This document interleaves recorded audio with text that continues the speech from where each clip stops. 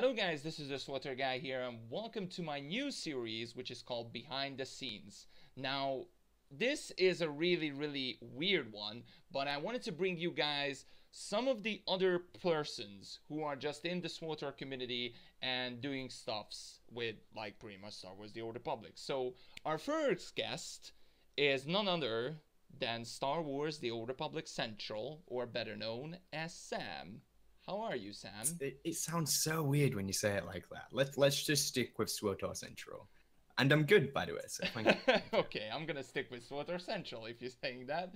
So yeah, in case someone didn't know you, like he's living under a rock, but just to like a clarification, introduce yourself. Introduce myself. Okay, so my name is Sam, as you said, also known as SWTOR Central. I guess a very well-established community member. I make videos on YouTube, guides, that kind of thing, and I'm just overall a SWTOR player who likes playing the game. So there you go. That's what I wanted to hear, and probably a lot of people. Now, before we getting into other Star Wars The Old Republic questions, which probably a lot of people want, I want to know your history about the games and everything. So first off, how did you get this thing called gaming industry? So how did you start playing games in general and things like that? I mean, like, how far back do you want me to go? Because So that's let's a pretty start, big question. just start at the beginning. Oh God. Okay, so probably going all the way back to when I was about 6, maybe 7 years old, and just since then, ever since like seeing consoles like the PlayStation 1, I've always been into gaming. Like I've always liked the look of it. I've always liked the feel of a controller in my hand and just playing a game. Saying that though, and this might make some people happy because I'm not that old, but you know, I'm still fairly old, I guess. I 22 mean, I'm is not that 22, old. so you know, the first console that I ever owned for myself when I was a kid was a Sega Saturn, and I remember Wow. playing the game called Clockwork Knight non-stop. I remember absolutely loving that game. Wow, that is kind of an old game.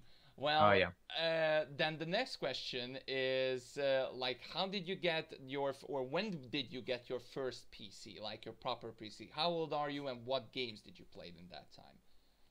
Good question. Very good question. So I got my very first PC in June of 2012, or it might have been the month before.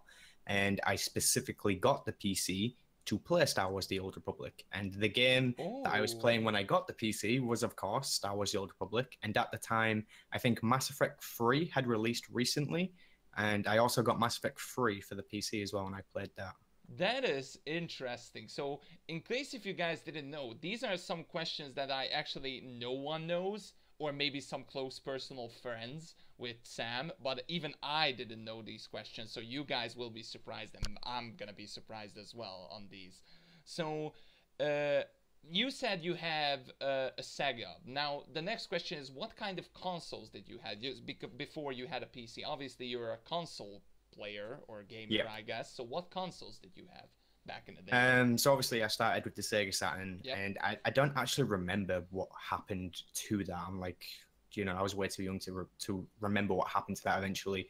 But after that point, it was one of my parents who had the PlayStation 1, Hmm. which I obviously played because it was in the house. It was the house console.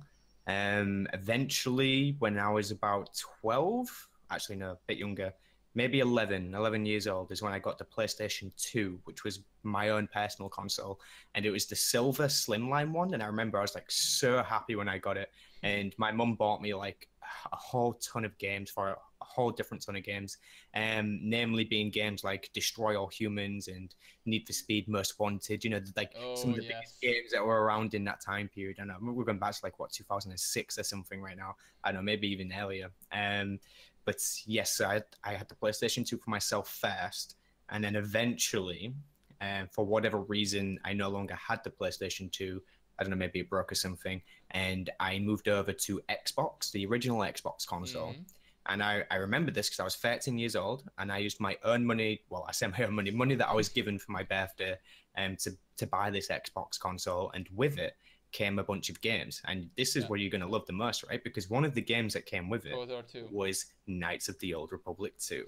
And I didn't know what that game was. I just knew it was a Star Wars game. I knew nothing more about it. And I didn't play it. Like, it was there with the console, but I didn't play it first. To begin with, I was playing things like Halo, and Time Splitters. I think it was Time Splitters 2.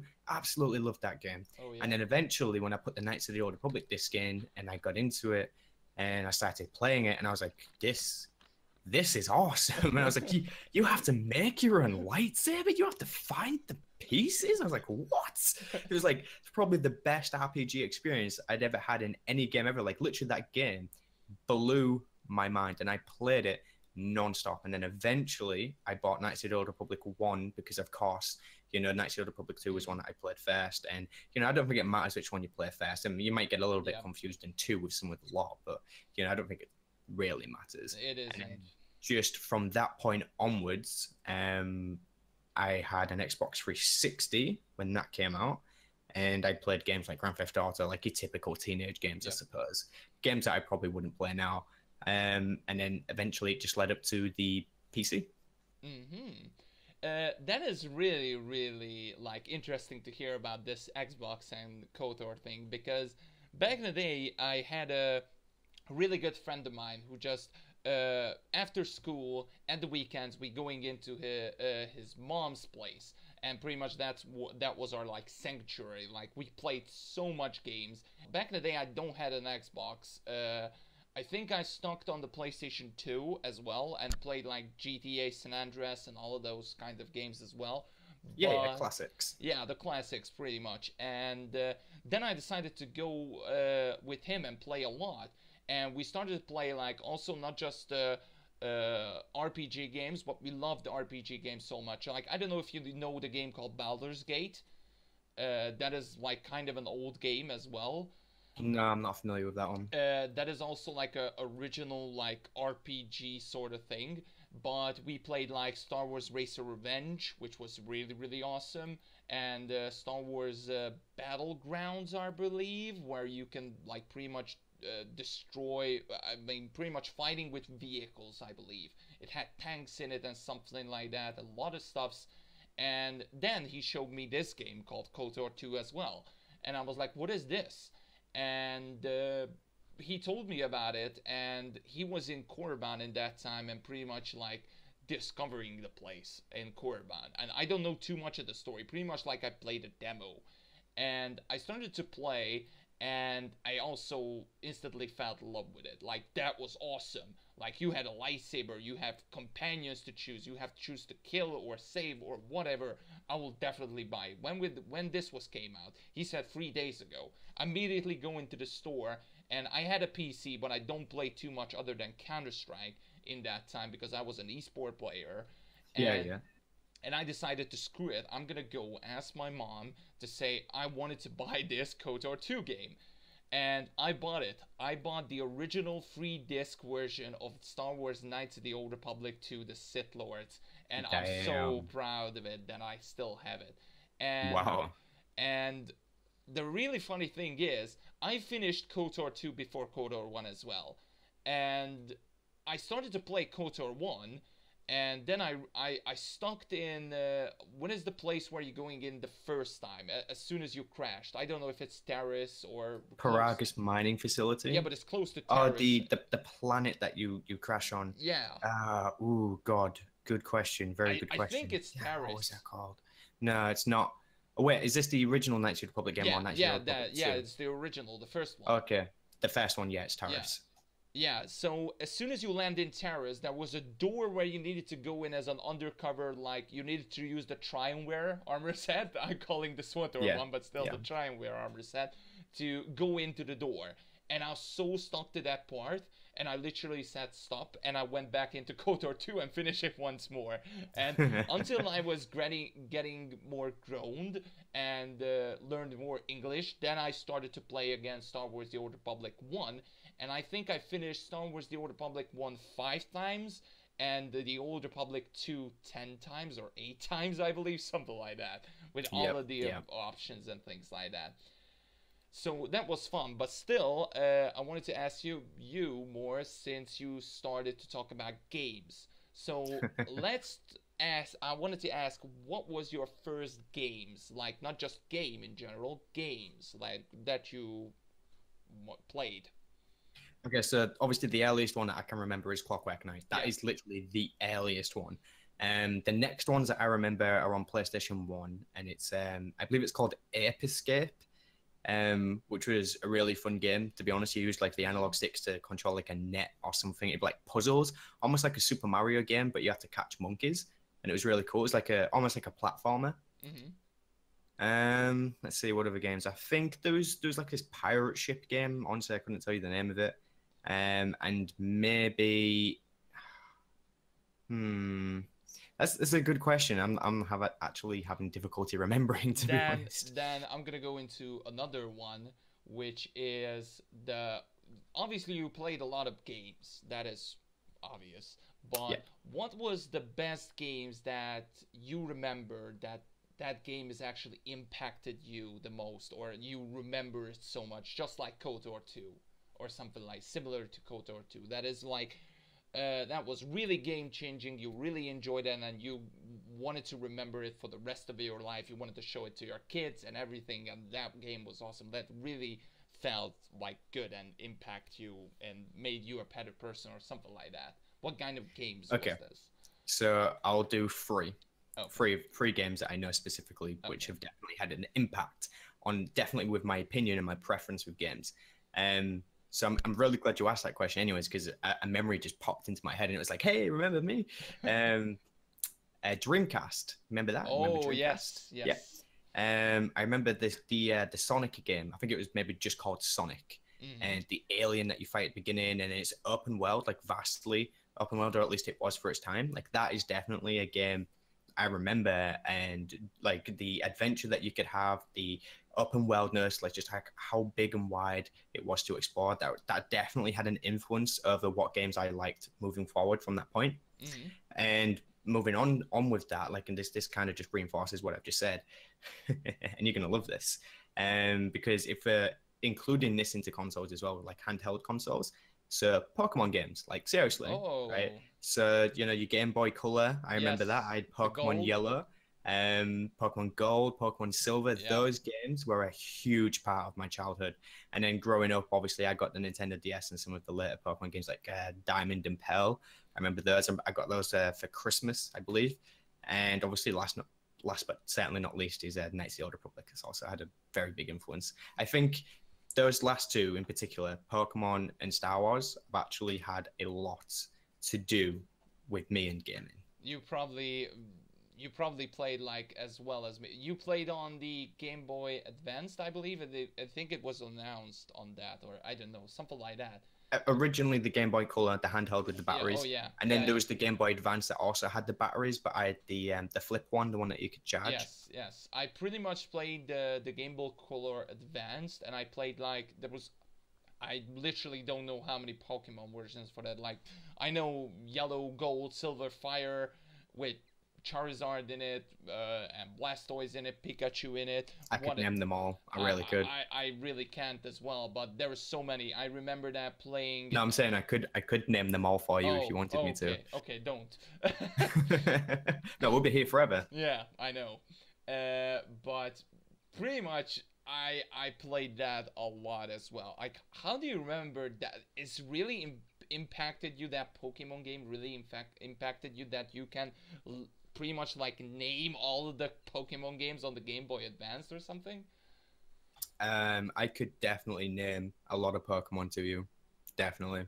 Like Pokemons in general, like Yep. name Their like evolutions, the, their types, what they're weak against, what they're good against, did you watch the what level TV they series as evolve, what well? what items you need to evolve them. As for the movies and the series and whatnot, obviously I've watched the original series. That Yep. was absolutely amazing. Everything in between that, leading up to the fourth gen, I believe I'm very blurry Hmm. with. But everything past fourth gen, I'm very, very familiar with. That is not. I actually didn't know that, so that's glad to know you. But let's get back to Star Wars, because I wanted to ask you Because obviously a lot of people know that you're playing Star Wars games as well, because you're pretty much focused on Star Wars games because your Of name course. is SWTOR Central. Yeah. But what games did you play? Because we know you played Star Wars Battlefront, the originals and the new one as well. Yeah. You're playing Star Wars The Old Republic right now, and you played KOTOR 1 and 2. But what other Star Wars games you played? Pretty much all the ones that were on PC, I haven't played except Star Wars: Old Republic. Um, all of the ones that were on console, I've definitely played. So like Jedi Academy, Jedi Outcast, I've definitely played those. But there's still a lot of games that I haven't had the chance to play. I guess I could play them if I wanted to. I've just not had the chance. So like Empire at War, I've never played it. Like I know I've been told so many times that it's an amazing game, It but is. I've never played it, and I earn it as well. I earn it on Steam, but I've never played it. Star Wars Republic Commander, I've obviously played Oh, that. That was available on console. yeah. Trying to think of other Star Wars games. I think there was this racing one. Is it like Star Super Wars Bombard Racer. Racing, something like that, and Pod Racing? The pod, what was that for? I think that might have actually been on the Dreamcast, a pod racing game.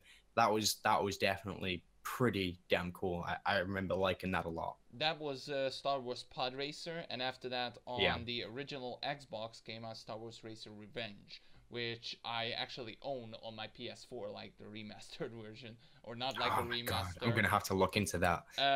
Yeah, that is so awesome. If you ever coming into like a honeymoon or something like that, definitely just come into Hungary and check my place, and then we can play Star Wars Racer Revenge. It's still in co-op, and still we can play together. Still, you can customize if you wanted to go for like top speed or things like that with Anakin, or pretty much like a lot of grinds to get like Sebulba or something like that. That is Yeah, really yeah. really hard.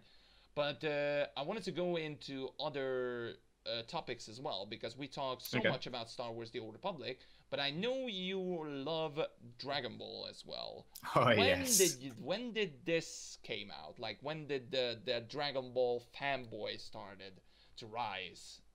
Okay. Right. So let me give it to you straight. I've known about Dragon Ball for like the longest time. I've always known about it.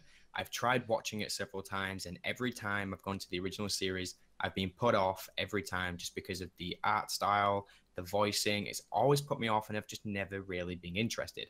Obviously, like probably just about everybody in the entire world knows, everybody knows of like Super Saiyan, Goku never loses, blah, blah, blah. We all know like the typical stuff, right? Yeah. But then a few months ago, actually, it might be more than maybe about 6 months ago, me and my friend Mark was talking, Telly, you know him as Yep. Telly. And obviously he's into Dragon Ball quite a lot. And I don't know, we got into this discussion about anime and watching subtitles versus dub. And I don't know how it came about exactly, but basically, what I found out after that is that Dragon Ball Z, which is the series after the original series, which is the one I couldn't watch Yep. just because it kept putting me off, and that Dragon Ball Z had actually remastered their entire series with this new series called Dragon Ball Z Kai. Now, I know a lot of people are going to get triggered, like, well, you need to watch the original. Well, I assure you that I have now. But basically, I went to Dragon Ball Z Kai and I watched the first couple of episodes, and I was Yep. like, you know what, this is pretty good. I'm just going to keep watching. I feel like it's building up to something. And boy, did it build up to something. And that something was pretty damn awesome. Okay. Yeah. The arrival of the Saiyans on Earth. Oh my God. And then the Frieza saga on Planet Nam.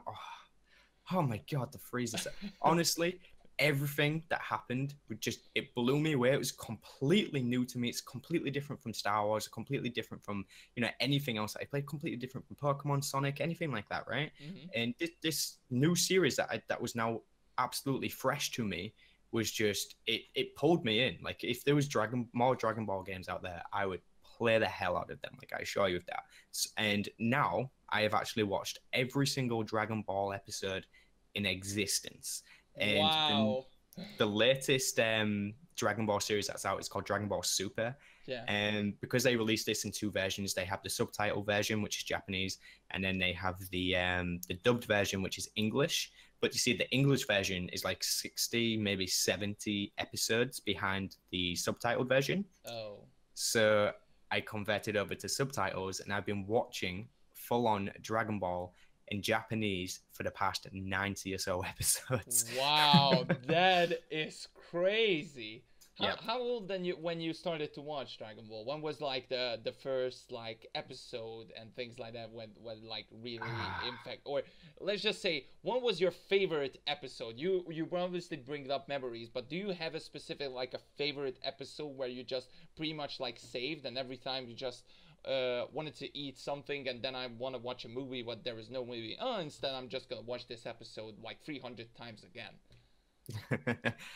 It's really hard to narrow down. I don't know if you've had this before or not, but there is just so many moments in the entire Dragon Ball saga that amaze me. Like I could rewatch the entire thing, and I wouldn't be bored at all. I'd love every single moment of it.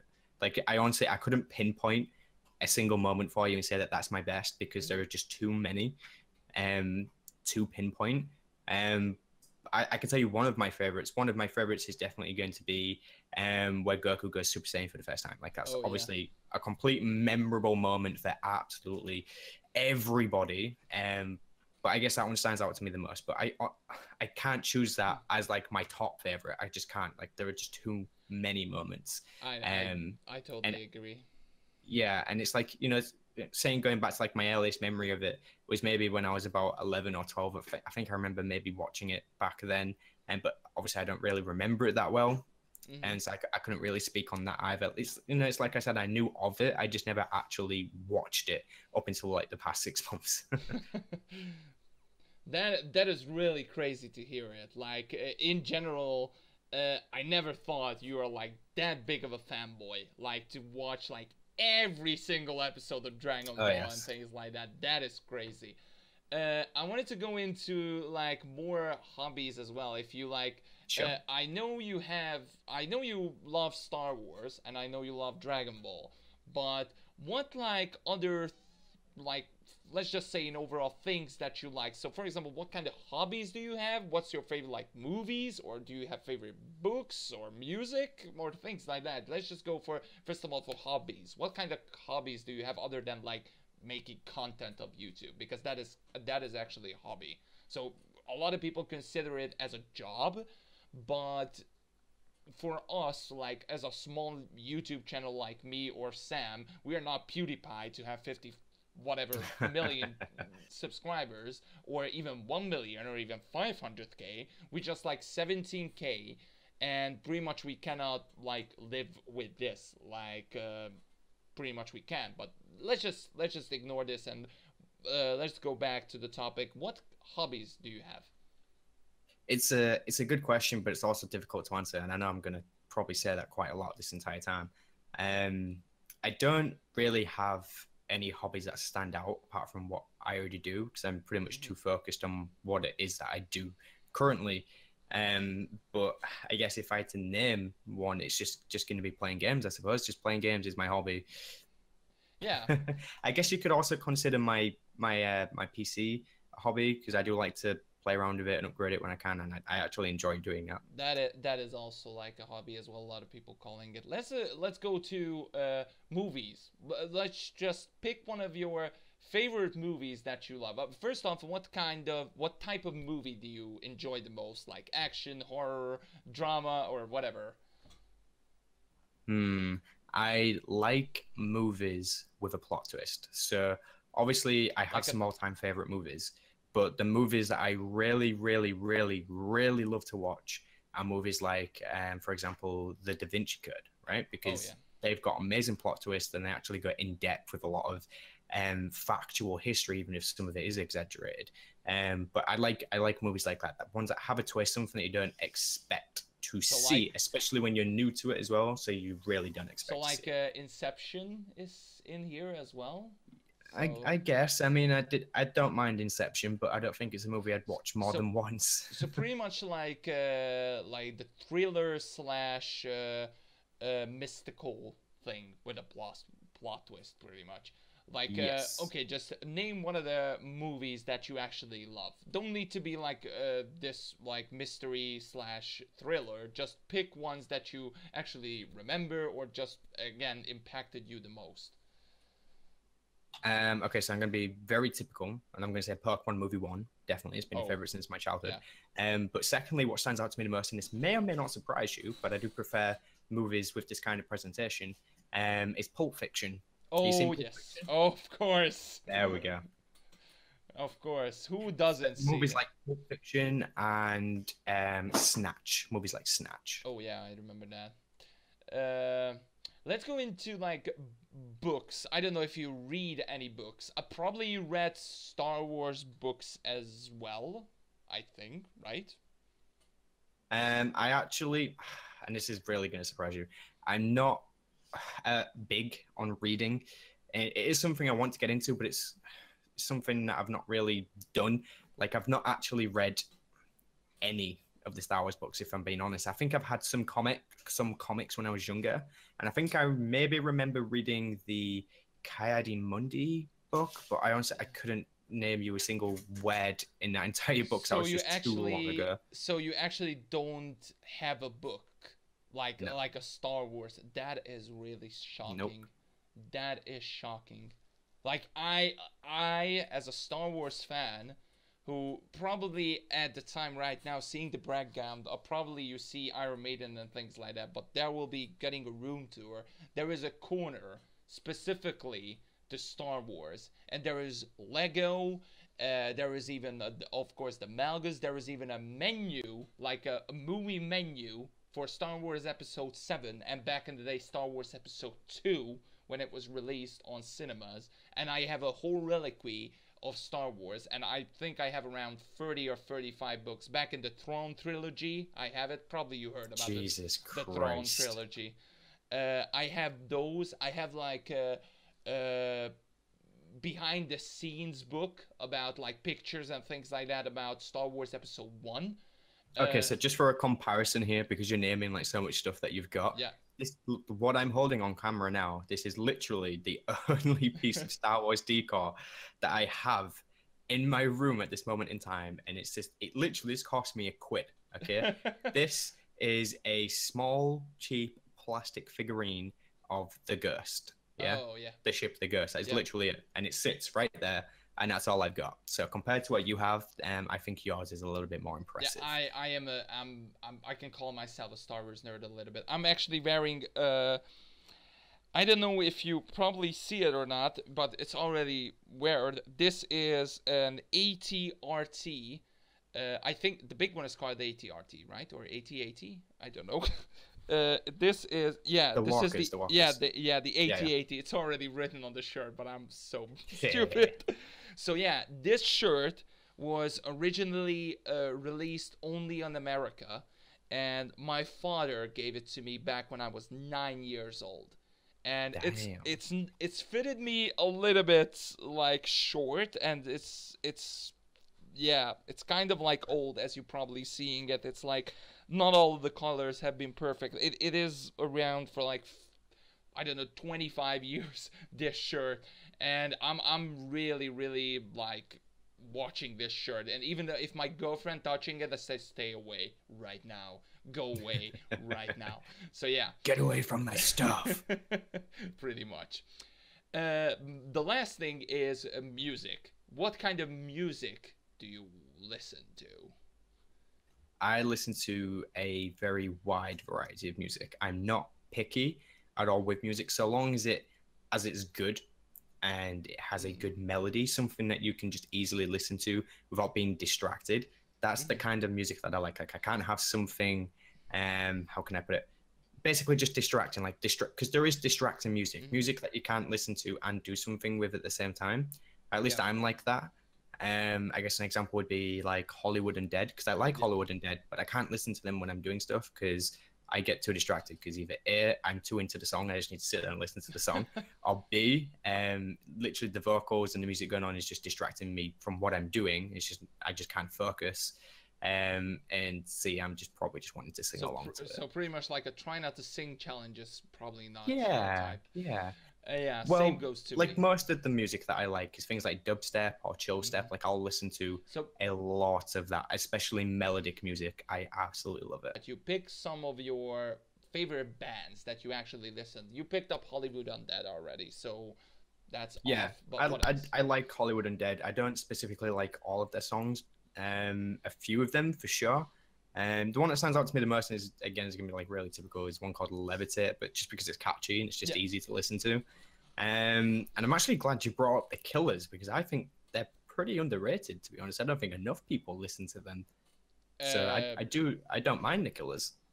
yeah, I don't think a lot of people. A lot of people now probably focusing on like main bands. Like I'm gonna sound a little bit like I don't know how should I say it, but cheesed or something like that. But a lot of people just forgetting like really big like legends who made so much in the music industry. I'm not following the music industry. Don't don't know too No, much of it. I'm not doing that either. Don't worry. But things like I don't know if you remember back in the day when Michael Jackson died. Michael Yeah. Jackson made some iconic songs like the Beat It and the Thriller and stuffs like that. Yeah. We recognize it so much, but as soon as he died, immediately a lot of people get it at attention, and everybody just wanted to go for a Michael Jackson tribute concert or something like that. Same goes to Linkin Park right now. Rest in peace, Chester, up there. Probably you heard or listened Linkin Park at least once. Of course, definitely. So 3 weeks ago, they were here the first time ever in Hungary. They were here, and 3 weeks ago, me and my friend decided to go in there because we obviously love Linkin Park. That was our childhood back when I was 14, 15 years old. Hybrid Yeah. Theory album and things like that. All of them. Oh, yeah. I remember it.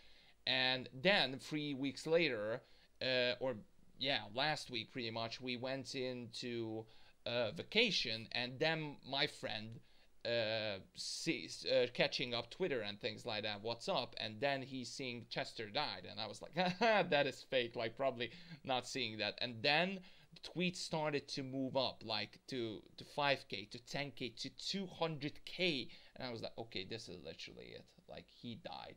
And I'm thank God I went into that concert to watch it because probably not a lot of people are gonna like never watch like the original Linkin Park group. And as I said, the hype goes up as soon as like someone dies. I don't know if you realize that or something like that, but Yeah, but I think it's only natural for something like that to happen. It's, you know, these people have a lot of fans, especially Chester. yeah, So when something like that does happen, I think it's only natural for the fans to react in a way where they want to interact with what they had to somehow pay their respects or somehow pay tribute, because there really isn't a lot that I could do or even you could do to pay your respects. It's not like you could go to like his funeral or something and say some words. Like sometimes just, I don't know, buying some of his music or, you know, maybe just posting a tweet. That's it's like usually the way to go. It is. So let's get on to another topic, which you mentioned it in your Dragon Ball topic. You mentioned Mark Telly. Right. Okay. So how did you know Telly, or when did you know Telly, or when did you first met Telly, pretty much? Okay, so from when I first knew Telly to when I first met him, that's two different stories. Yeah. So basically the deal is when I was 16, I went into college and I met my friend who people know as Oak Wolf, but he might not be familiar in my community, and people won't be familiar with him anyways. And basically Adam, my friend at college, introduced me to some other people who I had not met in person, but you know, just on games. Like they were just like a circle of friends who played things like Daisy and 7 Days to Die and sometimes even Minecraft, you know, just a bunch of different games. And I talked to them on Mumble, if you know of Mumble, the voice app thing that you could get on your PC.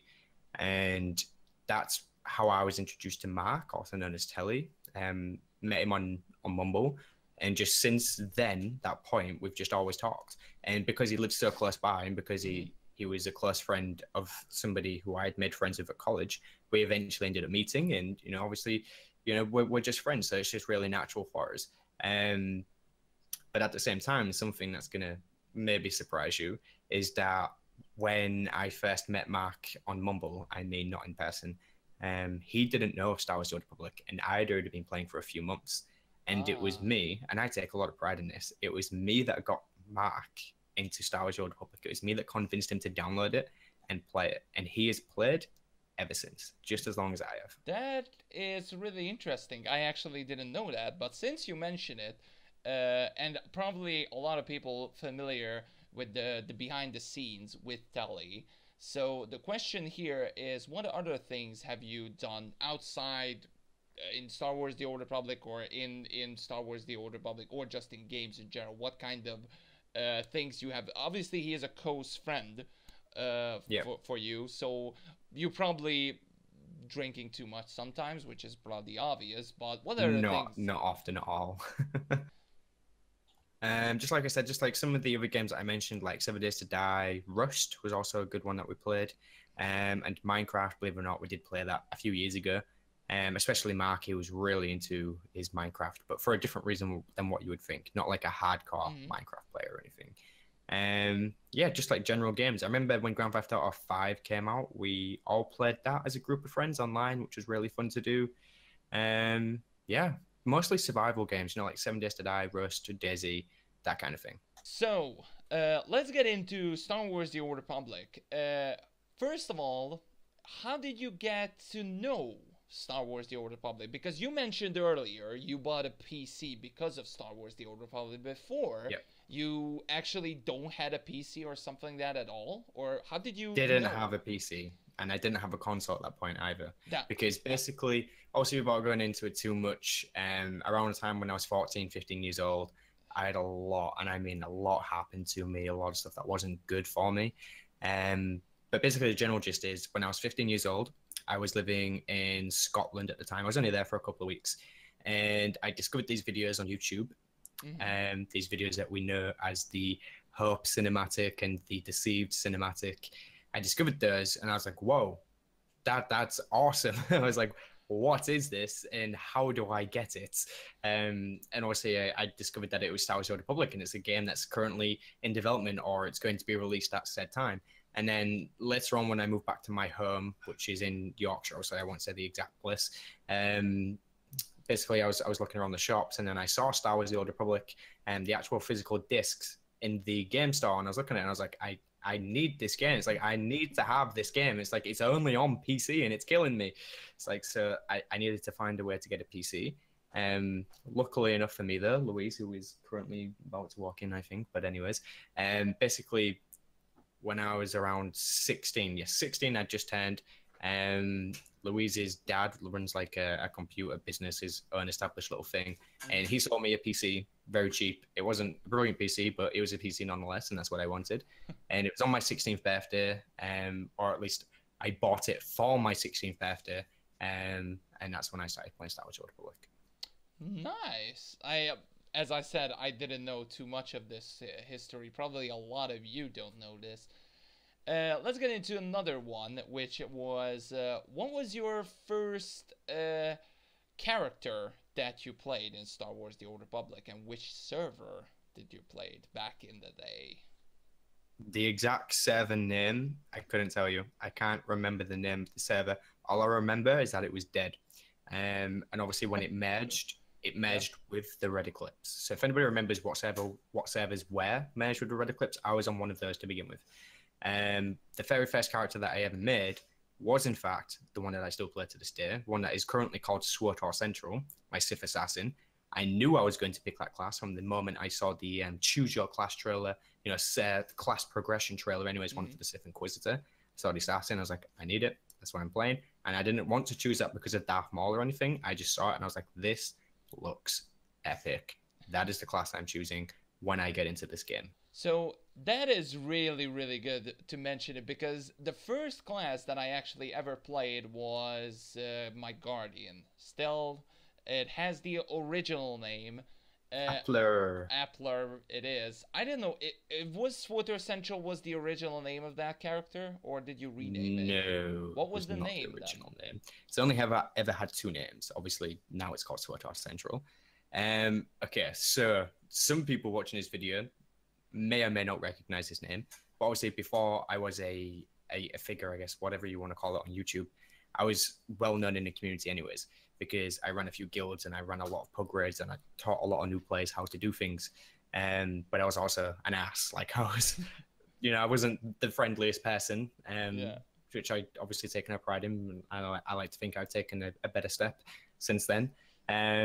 But it was called Reaper Mage. That was the name, and that used to be the name that I kind of went by with all of my characters. So I had like Reaper Mage, Reaper Jug, Reaper Arya from Game of Thrones, Arya.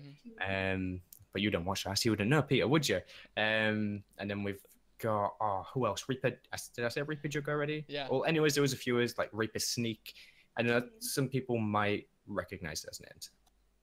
So, you picking us so many memories about the names and things like that. Just pick me a few of your best memories in Star Wars: The Old Republic, because you playing this same as well, like 5 years. I'm playing this for 5 years. You playing this for 5 years. You have a ton of memory to Star Wars: The Old Republic. Just bring one of your best memories, or just one or two good stories that you have about Star Wars: The Old Republic. Okay, so I'll give you two, and they kind of relate to each other. So now there's a difference between playing an MMO for the first time and then learning what an MMO actually is, right? And how it actually plays, right? So obviously from the very first time I played Star Wars: The Old Republic up until the Rise of the Hutt Cartel, I was what we would now call a very casual story-based player, an autoholic as well, I suppose. And it wasn't until just after Rise of the Hutt Cartel where I began to get into operations and end game content. That's when I started like discovering how those things work, like how gearing progression works. Like when I took it upon myself to actually dive into those things, like I never actually really joined a guild. So one of the biggest moments for me was when I finally did that. And I did that with a particular guild, which I won't say the name of, just in case. Because obviously there was a lot of things happening and I don't want to trigger anybody. But basically that guild brought me into that environment and showed me how to DPS with my assassin. You know, they showed me how to do my rotation. They told me what stats were good for me. And, you know, I loved it. Like just diving into that was like a whole new experience from what I already had played within the game. It's like I was entering a whole different game. And obviously I started out with Eternity Vault, and then Rise of the Hutt Cartel later brought Dread Fortress and Dread Palace. And now Dread Fortress is like my favorite operation of all time. So that's definitely going to be probably the biggest. No, it's definitely second biggest. This next one is the biggest. So obviously I took that step into operations, blah, blah, blah. Things happened. Eventually ended up just being me on my own with a couple of friends that I knew, like Telly, right? Yeah. And you'll probably have this experience as well. So when you're a fresher player to like operations and that kind of thing, you don't really know the tactics for everything. You're not the best player, blah, blah, blah. You know, that was me and Telly back in the day. These days, obviously completely different, but back in the day, that was me and Telly. And, you know, we're trying to do operation runs and people are saying, no, you need to have the achievement for this story mode operation. Otherwise, I'm not letting you join. And obviously that annoyed us and we're like, well, I guess, okay, whatever, it's your group. But eventually, you know, we were doing pug runs and things like that, and we wasn't getting anywhere. So we took it upon ourselves. Like we said to ourselves, right, we're going to turn this around. Like we're going to investigate these operations and we're going to see how they work. We're going to gear ourselves properly and see how that works. We're going to learn the mechanics and, you know, teach people how to do that is what I'm looking for. And so what we did was we created a guild. And if anybody wants to know the name of that guild name was Game of Clones. And basically what we did is we made this guild to bring in people that were experiencing the same thing as us. People who could not get into operations because they hadn't done them before. People who couldn't do certain things because nobody had given them the chance to do this certain thing. We created this guild because not all of the endgame community, but some of the endgame community had a very not warm welcome at all for anybody. It was like, you know, if you don't know what you're doing, then we don't want you. Go away. We're not willing to teach you. And that irritated us. So we took it upon ourselves to teach ourselves how to do these things.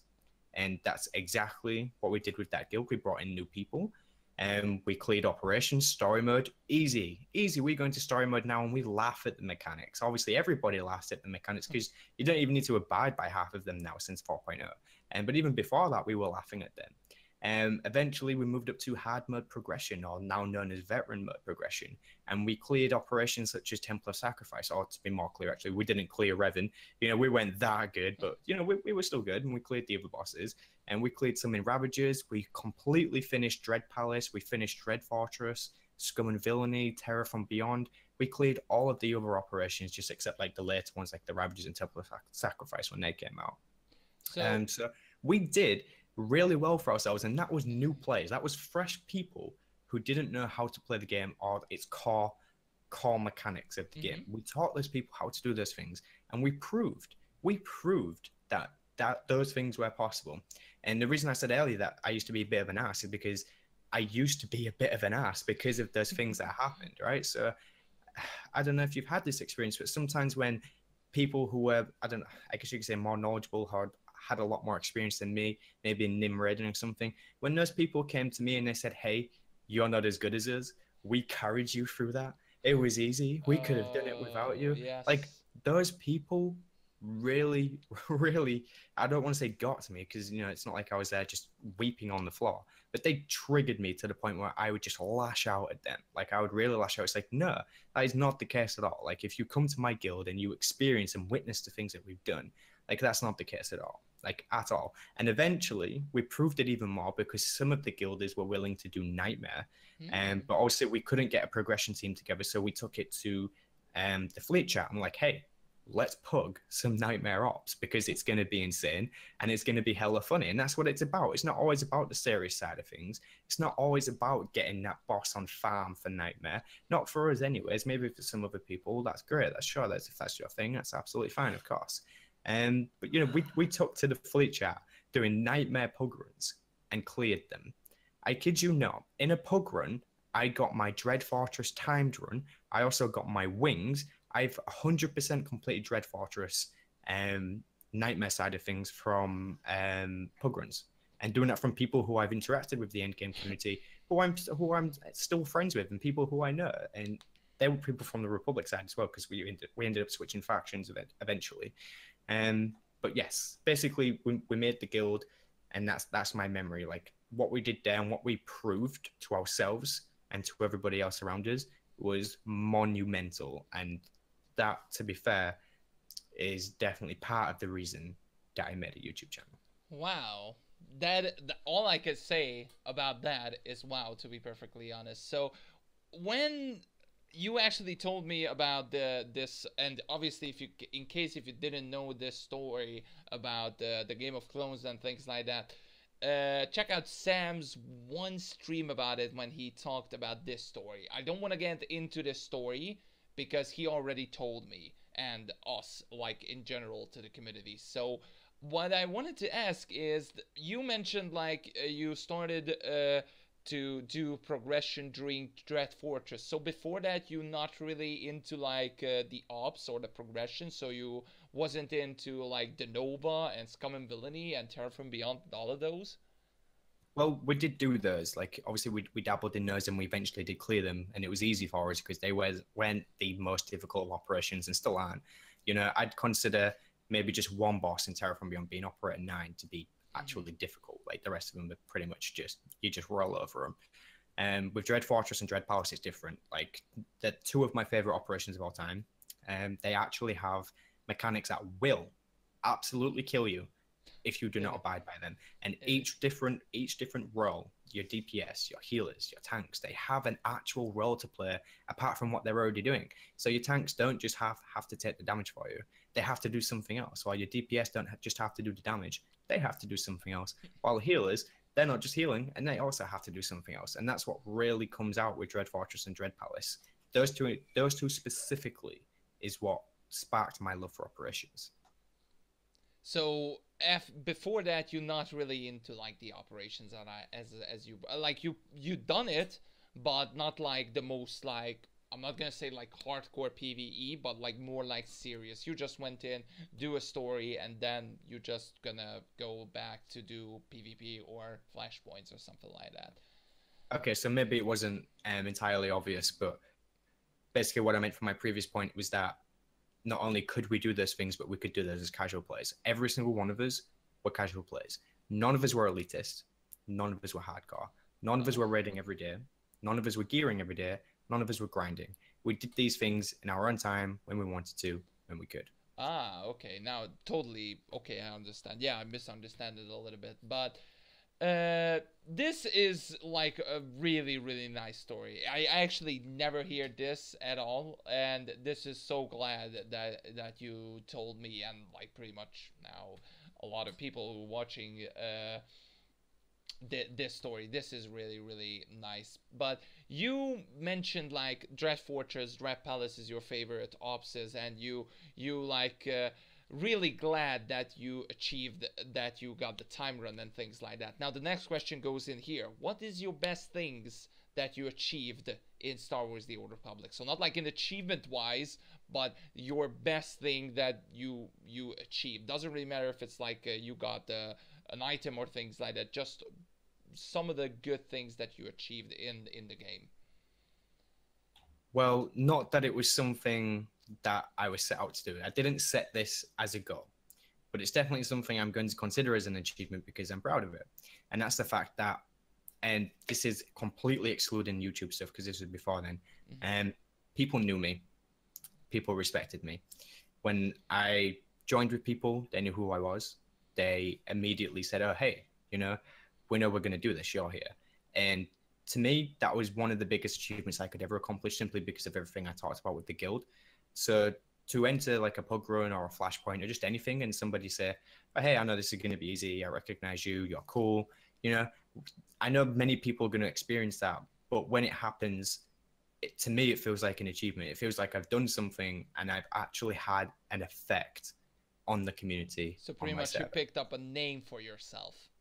So to speak. Yeah. So that is your achievement. That was, if I wanted to pick my achievement for this, I think I have the same. Okay, other than the top one first runs back on 16 man, because in case you didn't watch it, like my SWTOR story back in the day, I was a hardcore PvEer. So I managed to do like world second and world third back in the day when EV came out, and there was like thousands of guilds trying to get that. And I was top second on the hard mode and things like that. I don't want to go into that, but the best thing that I had, like probably as an achieve back in the day when Tomb of Freedom was like really, really popular. I'm not gonna say today is not popular or things like that. Still people playing there, but when more people in Star Wars: The Old Republic. I had a name for myself as well, but not just the reason wasn't because of I was a hardcore PvEer. The reason because I was the top, and I mean the top crafter in Star Wars: The Old Republic in that server.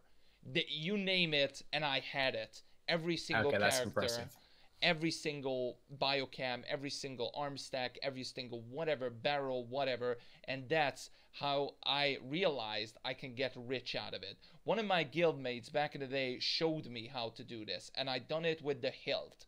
The first thing that I said, okay, well, let's just RE this hilt and see what happens, and I actually learned it. Let's see how much is it in the GTN, none. And then I sold 4 for 5 million each. 20 million, and back in the day, like 4 years ago, when 20 million was absolutely rich. Oh yes, 20 million would be a lot of credits to have back then. Nowadays, right now, 20 million is absolutely nothing. 20 million is pretty much like the Tatooine stronghold, and 20 million back in the day was huge, and a lot of people asked me how I done this. So eventually, I said, okay, I'm willing to say, give me the materials plus 500k, I will craft more. And eventually, I played only on the Republic side. I had like level 24s and 27s and things like that, but I'm not really into the Imperial side. And then the GTM was merged in that time to both sides. Because back in the day, you know, the Republic had one GTN and the Imperial had one GTN. And then when they merged together, a lot of Imperial guilds actually decided to want it to craft specifically to me and nobody else, just to me. And I'm willing to say, for example, okay, I have this guild, I'm willing to craft you guys for free, but I will keep the duplicates. So they said, okay, so I don't willing to pay like 500k fee, and I will willing to keep up the duplicates. And then 1 year later, I got my first like 120 million, and then like 200 million and things like that. And I was Damn. so proud of myself that I got that. So that was that. If I wanted to pick my best thing to achieve, that was my best thing to achieve. It's If definitely a good one. I think you got me beat there, to be honest. Thank you. Let's talk about the current thing about Star Wars. We talked about the past, our memories, and things like that. If you wanted to pick some things that you enjoy the most in Star Wars: The Old Republic right now, as soon as you, let's just say you're logging in and you wanted to do something, what is the best thing that you enjoy the most in Star Wars: The Old Republic? Could be like GCF, PvP, whatever. Just name it. Gonna be such a cliche. I'm just gonna say doing something with friends. It doesn't matter what it is. I'll do it as long as I'm doing it with friends. I will literally go the same answer, because I do enjoy PvP, but not alone. Because alone, especially on the Republic side, in case if you didn't know the Red Eclipse server, it is kinda suck. So so we if I wanted to pick a number, like let's just say the weekly mission, you need to do 20 wins or just 20 war zones. And out of 20 war zones on the Republic side, I managed to win 2. So Damn, that's pretty poor. yeah, that is really bad. So that's why I decided sometimes just join into the dark side with this guy in front of the camera right next to me, whatever side he is, when I'm editing this. But yeah, I can usually say playing friends is one of the coolest things. Like, even though when I picked you up with doing some heroics, and we just talked about 30 minutes while we're doing heroics, it was so much fun. Yeah. And I know it was like heroics, which is not much of a big deal, but it was so much fun to do. And I never thought heroics are gonna be that fun. So that's the thing with MMOs, right? Is that they are what you make of them. Like, regardless of what content they're putting out, your fun is what you do. Okay, Indeed. It's what you do with the tools that you were given. That is literally the end of it. Indeed, I totally agree. And doing it with friends is obviously a huge tool. It is. Without that, probably there could be no more like MMOs and things like that in genre in general. Instead, it could be like co-op games. Absolutely. But since we're talking about if everybody played on their own in an MMO, then obviously it wouldn't be very MMO-ish. Yeah, totally. But yeah. Now let's get into more like a little bit of serious about the Star Wars: The Old Republic and the MMOs. Since we're talking about MMOs, why did you stuck in Star Wars: The Old Republic? Because eventually, right now, if you're seeing all the games, we have likes of like Black Desert Online, World of Warcraft, EVE Online. I can pick up like few 20, 30 early access or whatever MMO games that is out. Why did you stuck into Star Wars: The Old Republic? Don't tell me because of friends, I know that. But tell me more, why? Because it's Star Wars. That is literally it. You just need to look at the name. It's Star Wars. And regardless, anyways, I've tried other MMOs. I tried Lord of the Rings Online. I've tried World of Warcraft. Honestly, I've tried many different MMOs since discovering the MMO genre, and there hasn't been. And honestly, I'm really trying not to be biased. Like, this is just trying not to be biased. I haven't found an MMO that I like more than Star Wars: The Old Republic. Like, I really haven't. Like, obviously, I've discovered MMOs where I've seen features and I've been like, oh, that's really cool, and I really like that. And yes, admittedly, in some MMOs, some things are better, but I can't stick to another MMO because it's not Star Wars: The Old Republic. It's not my game. It's like, when you go home and you relax. It might be a dump, it might be a mess, maybe your pots aren't washed, but it's home. It's where you like to be. And then when you go over to your friend's house and they have a big TV, they've got lots of games, consoles, and it's great there. It's absolutely fantastic, but it's still not home. That's it. It's not home. It's not where you belong. And it's like going back to Star Wars: The Old Republic from any other MMO. that's how I feel. Like when I log into the game, it's like I'm home. This is where I am. This is where I belong. So enough about like MMOs and things like that. I wanted to go and ask you about a serious spicy question. Okay. If you could be in a position to be the leader of Star Wars The Old Republic, the lead designer or the in-game lead, or not the in-game leader, let's just say you're in charge. You could be Keith in Right. Star Wars The Old Republic. What features did you put in? Obviously, I know two already, which is Pzak and pod racing, so that does not count. And what did you change in Star Wars The Old Republic? Bring it on. Give me whatever you want. Easy, easy. Okay. So literally, I would do nothing that hurts or changes the actual core game. But there is one thing that I would definitely do, and I think you know what it is. I would go straight to whatever office, whatever people, whatever team works or is involved with the cartel market. I knew it. I would immediately question them. Yes, I would then question their superiors. I would then re-interview them to see if they could keep their jobs or not. I would then remove the cartel market, and I would replace that with a direct purchase store where you can buy anything and everything that has ever existed on the cartel market for a certain amount of a price, basically. Direct purchase for everything.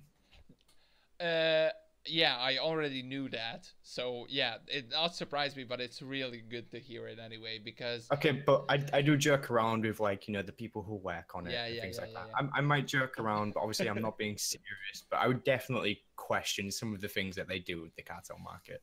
But for me, this is not an answer. That is not enough for me. What game changes that you want? Maybe in PvP, in PvE. I know I knew you gonna say the cartel market because it was already on my question. So, what kind of game-changing things that you have, for example, have an idea late 1 or 2 years ago, or maybe last week, that you certainly put into Star Wars The Old Republic, or you saw it on different game or MMO or whatever, and you wanted to put into Star Wars The Old Republic. It could be a PvE or PvP or roleplay or content market you mentioned, anything that you like had in your mind.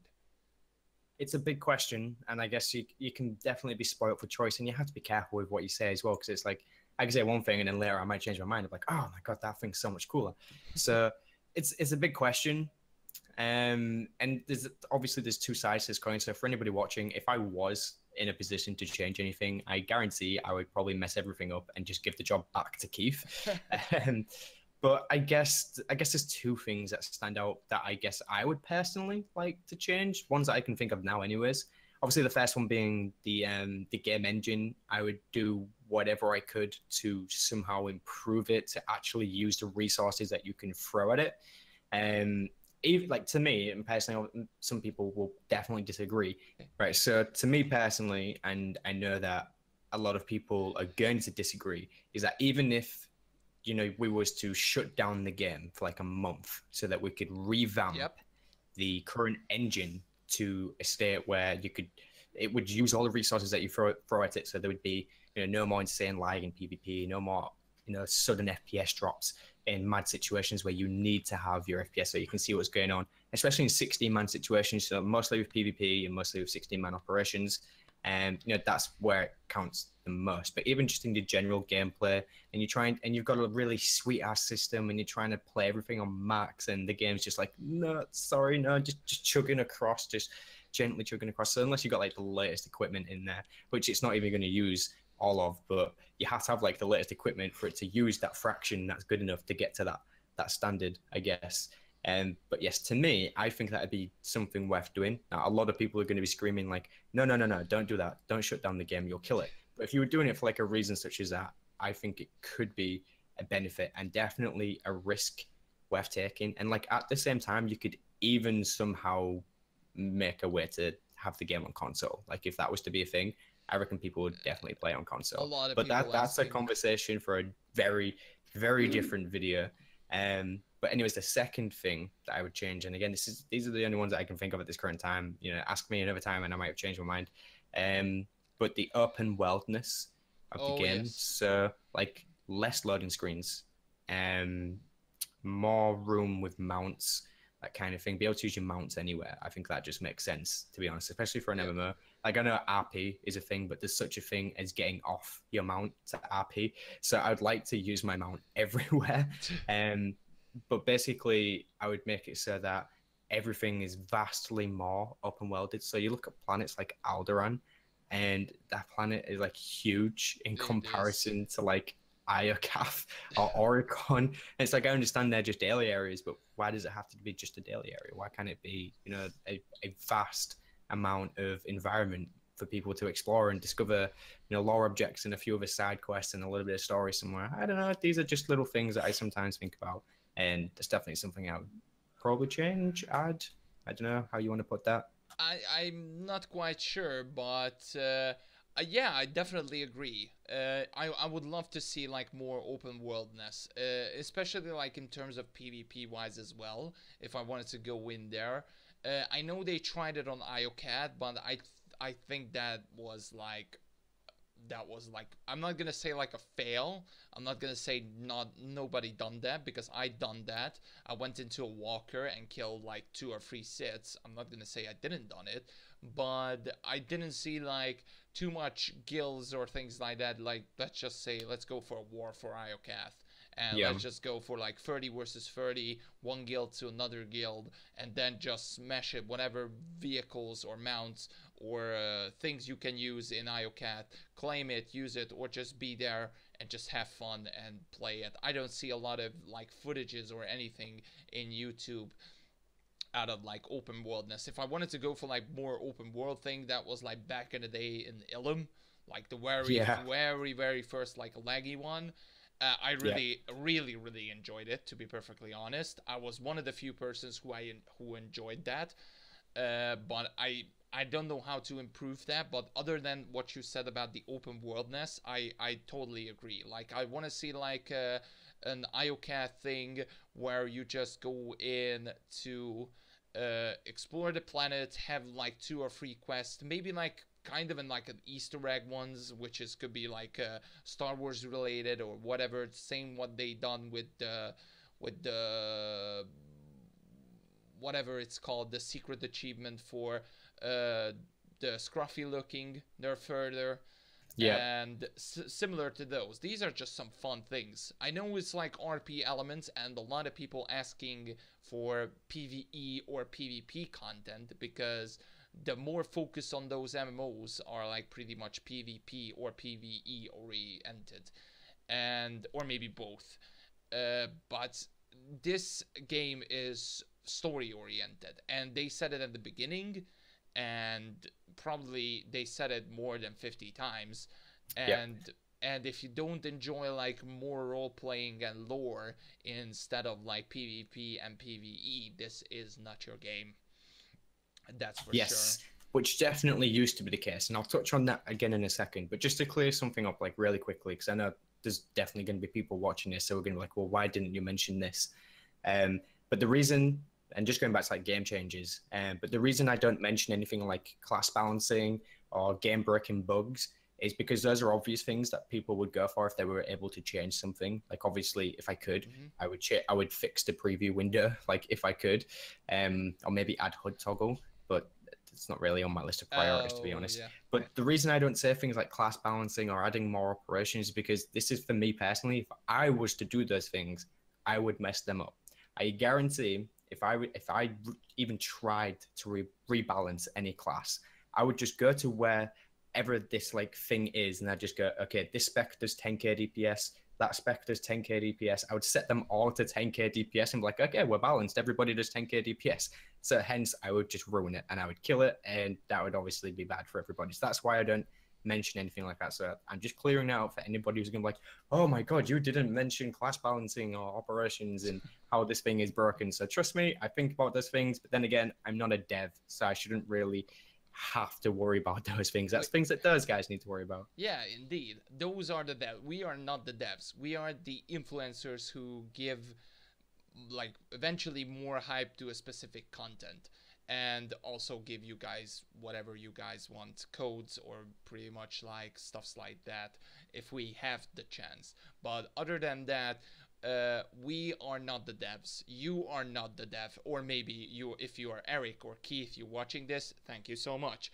But other than that, we are not the devs. We certainly can talk about things that can eventually have a game changer and could be really good hype for like returning or starting again to Star Wars: The Old Republic, or as a fresh player.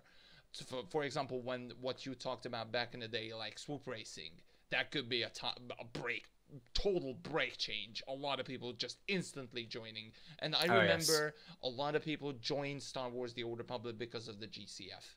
I remember a lot of players, like, they heard about this Galactic Starfighter and I wanted to go in, and I don't really care about the game, but I want to see it. And people that I certainly know and talked about it in guilds or whatever, they started to play because of the GCF, but then they realized there's so much lore and story in there, they stuck into the game. So maybe that's the thing about an MMO, right? And a lot of people don't realize this, is that an MMO doesn't have to focus on one thing. If it needs attention, then sure, then they should maybe focus on that for a little while. But an MMO, as a wise person once said, as the Hive, known as the Hive leader, an MMO needs to be your everything. It needs to be your PvP game. It needs to be your PvE game. It needs to be your crafting game.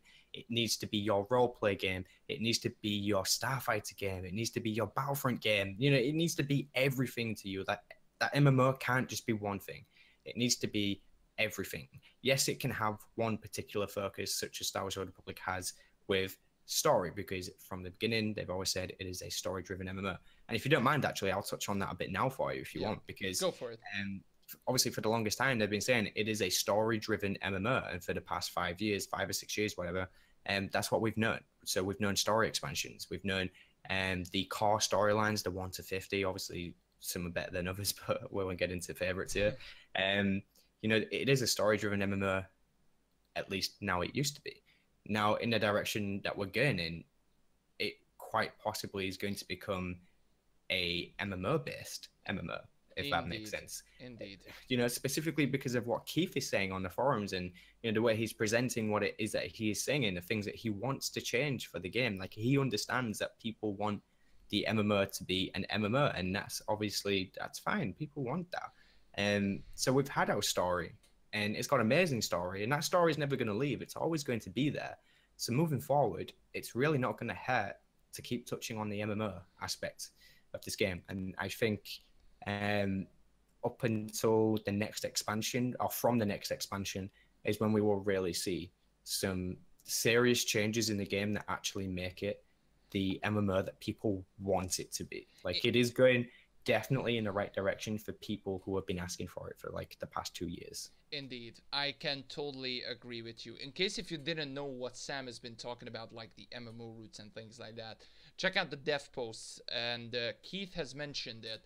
And probably this is like, that's why I'm really excited about the next roadmap, because maybe Keith is gonna go back to the MMO roots, because probably in there, as I said, and as we said, we are not the devs, we are just speculating, but we love to speculate.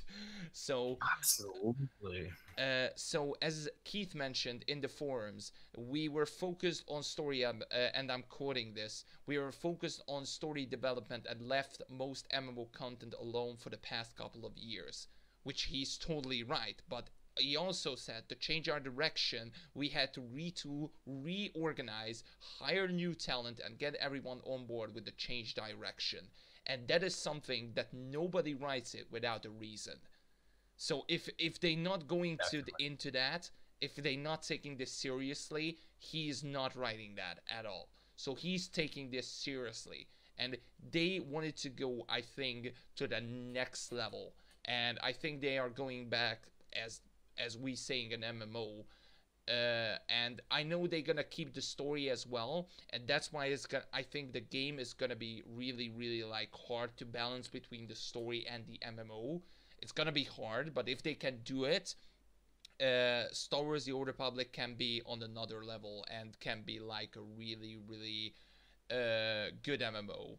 I mean, I'm not Definitely. gonna say it's not good at all. I'm not gonna say, but we all agree this game sometimes have a lack of content. Back in the day, sometimes now we're not gonna say it, but even though we have some features right now, we just gotta go and, for example, play it for like 1 week because of the hype. But after that, we're just gonna say, nah, I'm not gonna go into that. I think I can ask Sam about it as well. Like, when was the last time you entered IOCATH? IOCAF, maybe a week ago, but only for the operation, not for anything specifically on IOCAF. Yeah, that's what I wanted to ask. When was the last time when you done like the IOCAT, not gonna say like story, but daily missions? I've done the dailies once on my Assassin Emperor, and that's it. I've not touched it since. And this is only because I wanted to set up an event, like a World PvP event, and then I actually went and experienced the dailies and what they reward, and I realized that for me, myself, that was not a possible thing for me to do. I cannot. There is no way in hell I can do what I do and grind out those dailies to get to a point where I can host an event on IACAF, which would have been cool for sure, but that's just not happening. Indeed, the point is here that pretty much you touched it once because you wanted to test it out and wanted to host an event, but other than that, Yep. you not touched it. Same goes to other ones. I'm gonna ask another one. When was the last time when you touched the Eternal Championship? Very, very good question. I believe I have not touched the Eternal Championship since the Dark versus Light event. And how long it's there? Probably like more than a year, I believe. I think the Dark versus Light event started just over a year ago. Exactly. Maybe I could be wrong. And It exactly. was the content null between the transition into um 5.0, wasn't it? Yeah. So obviously before 5.0 released. So from July then, from June or July is when it started. I don't know. I don't have fond memories anyway, so I don't really care. And if they wanted to go back, like, I think I can go like on and on with this. Like, when was the last time you, for example, done boarding party or things like that? But I'm not gonna go in. But the thing is, and the reason why I asked it, because there was lots of content in there, but unfortunately we're gonna get bored so fast. Like, I love the Eternal Championship. As the right now, I love it. Like, every time I'm seeing, I really love like doing bosses and things like that. But Yeah, other yeah. than 4 or 5 times that I done it, I certainly say, okay, maybe I do it one more time, maybe in a week later, and then 3 weeks later I realize I wanted to do it, but I didn't done it. Such a shame. Maybe next It time. happens. It's like there is a lot of content in the game. Obviously, if you've been playing for a really long time, you've done a lot of it. Yeah, And I've always said that if your achievement score, like the one that's in your legacy, the one that's tied to your entire legacy, if your achievement score is not higher than 20,000, but you're stood there saying that you are bored and that this game has no content, then you are a jerk. Like indeed. you haven't discovered the mass amounts of content in the game for you to do. Because you could easily get up to a achievement score of 40k, and maybe then you could start saying, there's actually a lot of things that I have done and I don't want to do it anymore. Like for me, I've gotten to either 24 or 25,000 achievement score, and I don't go achievement hunting, so that's why it's not really any higher, because I've done what I like to do and I've dabbled in the other stuff and I don't continue it because it's not always my thing. Like you said with flashpoints, when was the last time we did this? Because you have to like grind master mode flashpoints and that kind of thing. But if you haven't got up to at least 20,000 achievement score, then I believe that you haven't discovered enough in the MMO to say that you're bored. Indeed, totally, I can agree. If you've not discovered this game that much, you should go out there, click or press Y, go to the achievements, and also go to reputation as well. Don't forget there is reputations there and things like that. And unless if you've not done at least like 2 or 3 reputations, like let's just say Yavin, Rishi, and Voss, for example, and you didn't unlike at least 1 or 2 stories out of it, you not discovered the game at all. And I'm even discovering the game right now as I'm doing like bounty hunter stories and things like that, which I never done because I don't have the time and effort to say I wanted to do the bounty hunter storyline. But now I wanted to do it because it's fun. And if I know some of you who saying, okay, this is not fun until I don't have like 5 operations on an update or like 2 war zones on each update, this is not gonna be fun for me, then simply I can say this is not your game, get the hell out of here, or you just wait simply, and that's all. Okay, so touching on that a little bit, like, maybe not get the hell out of here, but it's like I said before, this MMO, this game will give you the tools to have fun. It is then you yourself, you have to take it upon yourself to use those tools and have fun, right? But when it comes to like, how can I put it? If somebody enters the game and says that they're bored or there isn't enough of one certain thing, you have to accept the fact that what you wincing and you complaining, like, it's not going to change anything. If anything, people just like to laugh at you, or people. The right thing to say to you would be, okay, so just accept that. It's okay for you not to play Star Wars: The Old Republic. Like, nobody's forcing you to play Star Wars: The Old Republic only. So take a break, go play something else. Like, I have done that before. Like, I've always been subbed because I want to be subbed. And I always play because I want to play. I don't play religiously, but I play because I want to. So if you're bored or you're fed up with Star Wars: The Old Republic, then it's absolutely fine to just go to the unsub button and be like, hey, I don't want to play anymore. I'm going to unsub. I'm going to play something else. I'm going to wait until you've released new stuff. Then I'm going to come back and I'm going to play some more. Like, it's absolutely fine. Sorry, excuse my voice here. No worries. It's absolutely fine to do that kind of thing. Like, no one is forcing you to sit there and play Star Wars: The Old Republic only, because you are just forcing yourself to say those things such as, I'm bored.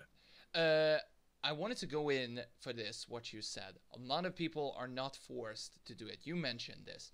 And some of my comments, like saying, I made a video, why is there a lot of people quitting? It is a really popular video of mine.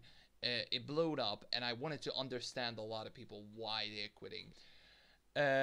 I understand your frustrations and things like that, but why do you stuck into Star Wars: The Old Republic still? And I wanted to ask like probably a lot of people to why you stuck into Star Wars: The Old Republic, and they said they have put it too much time and effort into this game, and they don't want to quit it. And that's the thing. At least they put it effort and they discovered the game that much that they really care about this game, even though if it's a negative or a positive, but they care about this game. They really care about this game, and that's what probably Keith and a lot of people are hoping to be cared about this game. And unless you not care, they not gonna care. They not gonna care about the feedback. They not gonna care about us. They not gonna care about the influencers. They not gonna care about so on and on and on and on. I can talk about on and on with the list. But that's the whole thing. Like, there is a difference between somebody who trolls and then somebody who actually feels passionate about the game. And it's always easy to tell. Like, it always is. Obviously, it's very easy to tell when somebody's being salty, but that salty person could also be potentially very passionate about the game, regardless of the manner of their feedback, even if they should construct it better, which they should, because then it could be understood better and it could be, relayed better. I can't go to Eric and be like, oh, hey, this one dude was effing and blinding in the comment section, so he said F this to you, F this about your mom, all this other stuff. It's like, I can't go to Eric and say this, But the main point behind what he was saying was 7 edges, for example. And, like, I can say that. But if you construct the feedback better, then, I can relay your feedback better to, other people. And not that it's my job to relay feedback, but I definitely will relay feedback when it stands out. Like, for example, with the cartel market stuff, I did that a lot. And every time, like once a month, all of the influencers will do this report and they'll send it to Eric and they'll be like, hey, this video was pretty popular. People commented about this, and my channel did this well, blah blah blah blah. Just some like statistics. I guess it's nothing that like they want specifically. I guess, or I guess they do kind of want it, but that's really just to it's optional, but it's just so they can kind of see like what happens in like what areas. So like, for example, if server merge is where to happen, then they could sort of see how that affected us and whether that is a good and reliable source of feedback. I think is the better way to explain that. Indeed. I can totally, I cannot describe it better, so I'm just going to leave it there.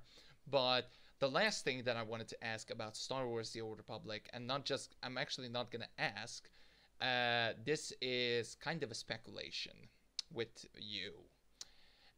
You probably seeing the dev posts about the game update 5.4 and things like that, and about the next roadmap. Yes. And that's what I wanted to go in.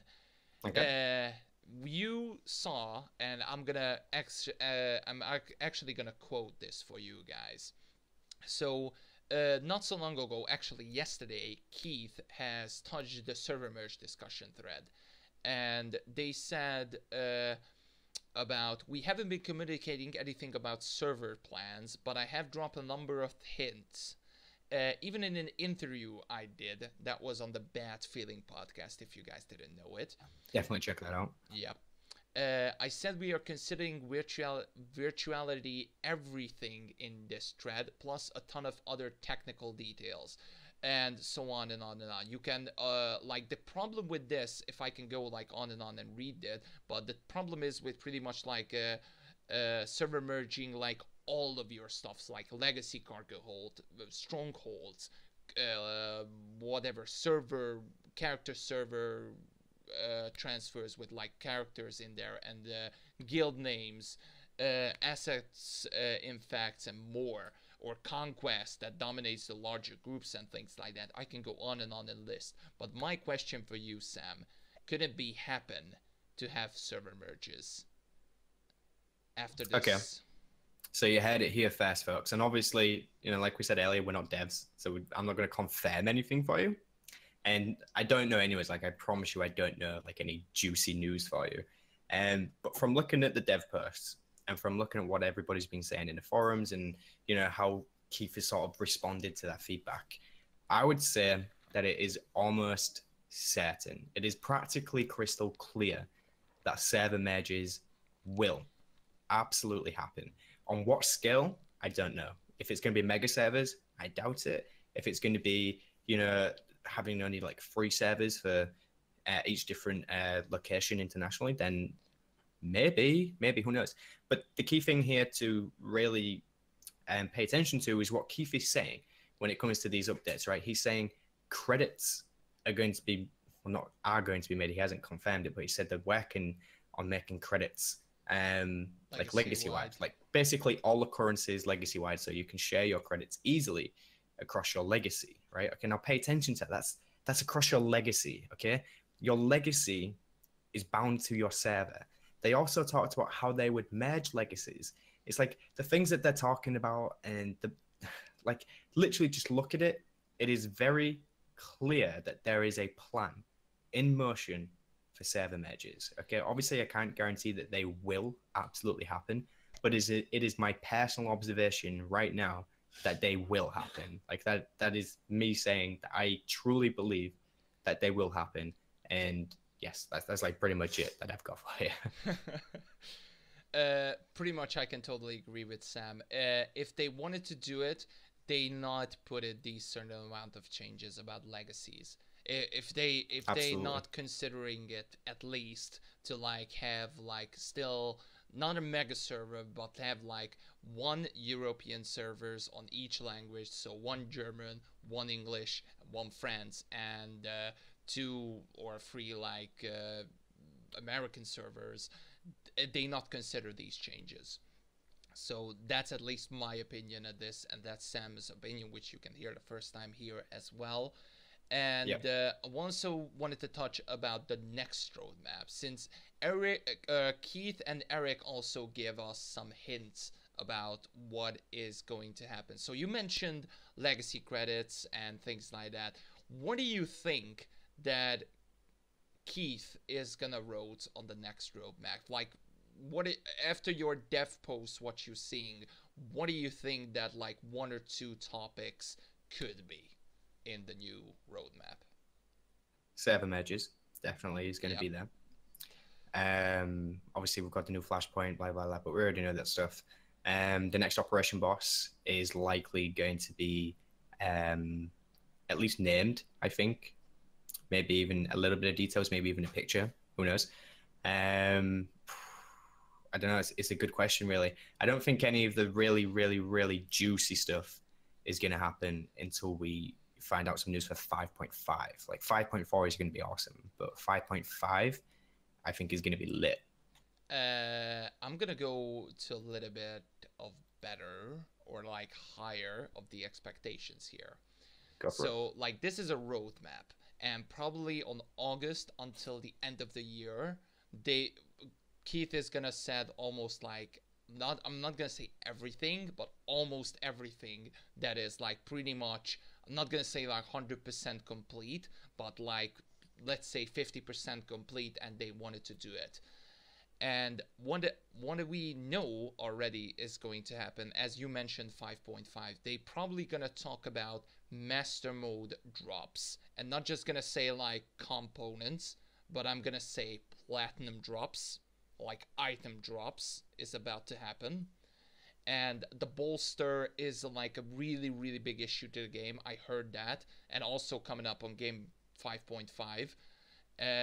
Like they're going to go up to the bolster to 242 and things like that, and a lot of people I know, they are pissed about it because they wanted to go like 250, but Keith has right about it. I'm just saying, going to 250 is ridiculous, and nobody should expect it to be 250 at all, because it's when you play the game, you have to grind to get 248, and that is going to take you a long time to get one character fully kitted in 248. So to be bolstered to 250 is an absolute smack in the face to everybody who grinded for 248. So I think it is ridiculous that people are expecting a 250 bolster, and I think 242 is more than generous.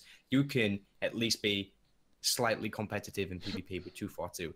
And saying that, gear isn't always a factor, and skill definitely falls into this category, especially with PvP. I mean, come on, guys. Come on. We all knew about the PvP. It's not all about the gear, guys. My main is even 240 or 236 mixed, and I winning 1v1 duels even with against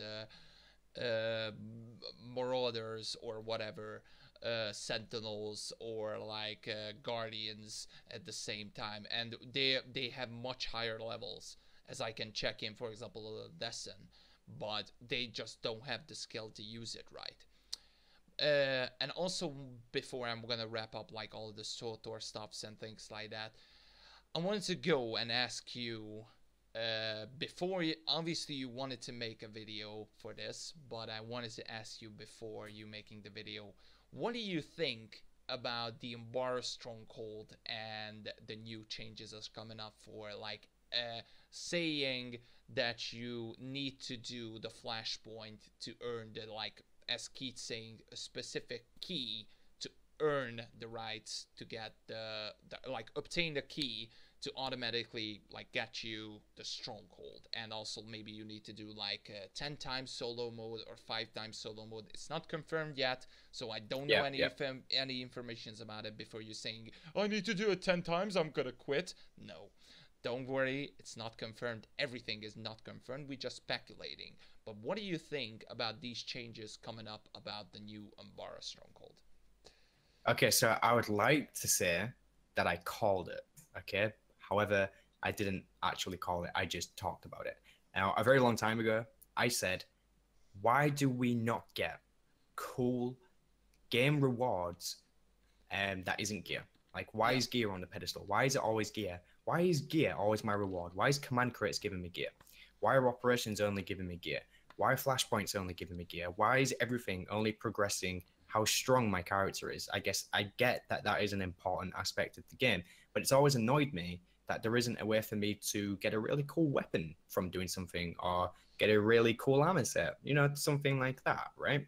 So I've always wanted there to be a way to get awesome in-game rewards from doing things in-game, okay? Obviously, we have our mounts at the end of, like, Master Mode operations, which is cool, Wings of the Architect, and, you know, the degree one, is it? In TFB, and it was the orb thingy.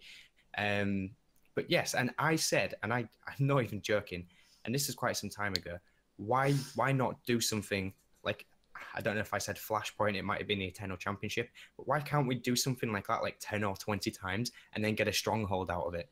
I literally said that. I literally said that. And now they are doing that. So nothing makes me happier that they are actually doing something like that. And we saw hints of this anyways when they released Typh and Typh drops his saber, his platinum item. That's brilliant. That's exactly what they should be doing. And they should continue doing that. And the same thing with this stronghold. I think it's awesome. And the fact that we're getting another stronghold so soon just says that they're actually taking seriously these content updates, that they're actually putting effort in.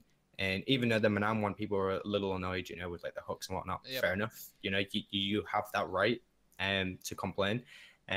Regardless, we've got it. Like they're actually putting the content out. And I feel like some people are actually ignoring that. Like the content is going out.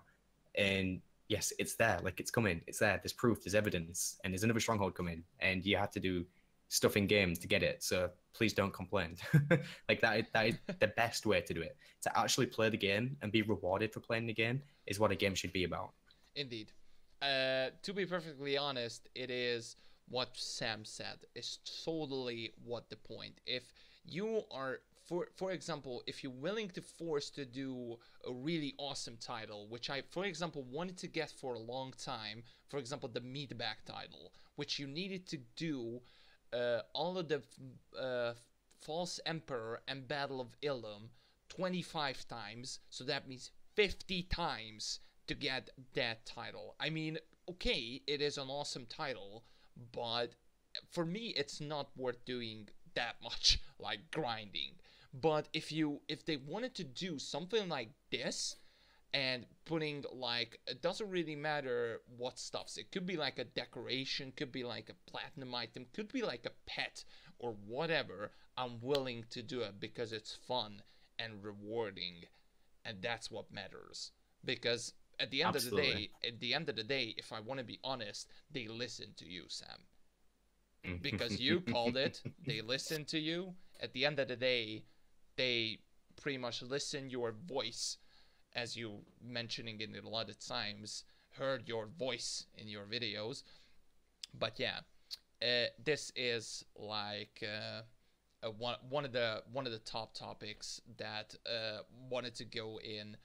But yeah, this is so much fun. I can't wait for the new Stronghold, by the way. Yes, same here. Very excited to see what they're doing with it. So, we all mentioned about your past and about Star Wars The Old Republic. Let's get on to your YouTube channel.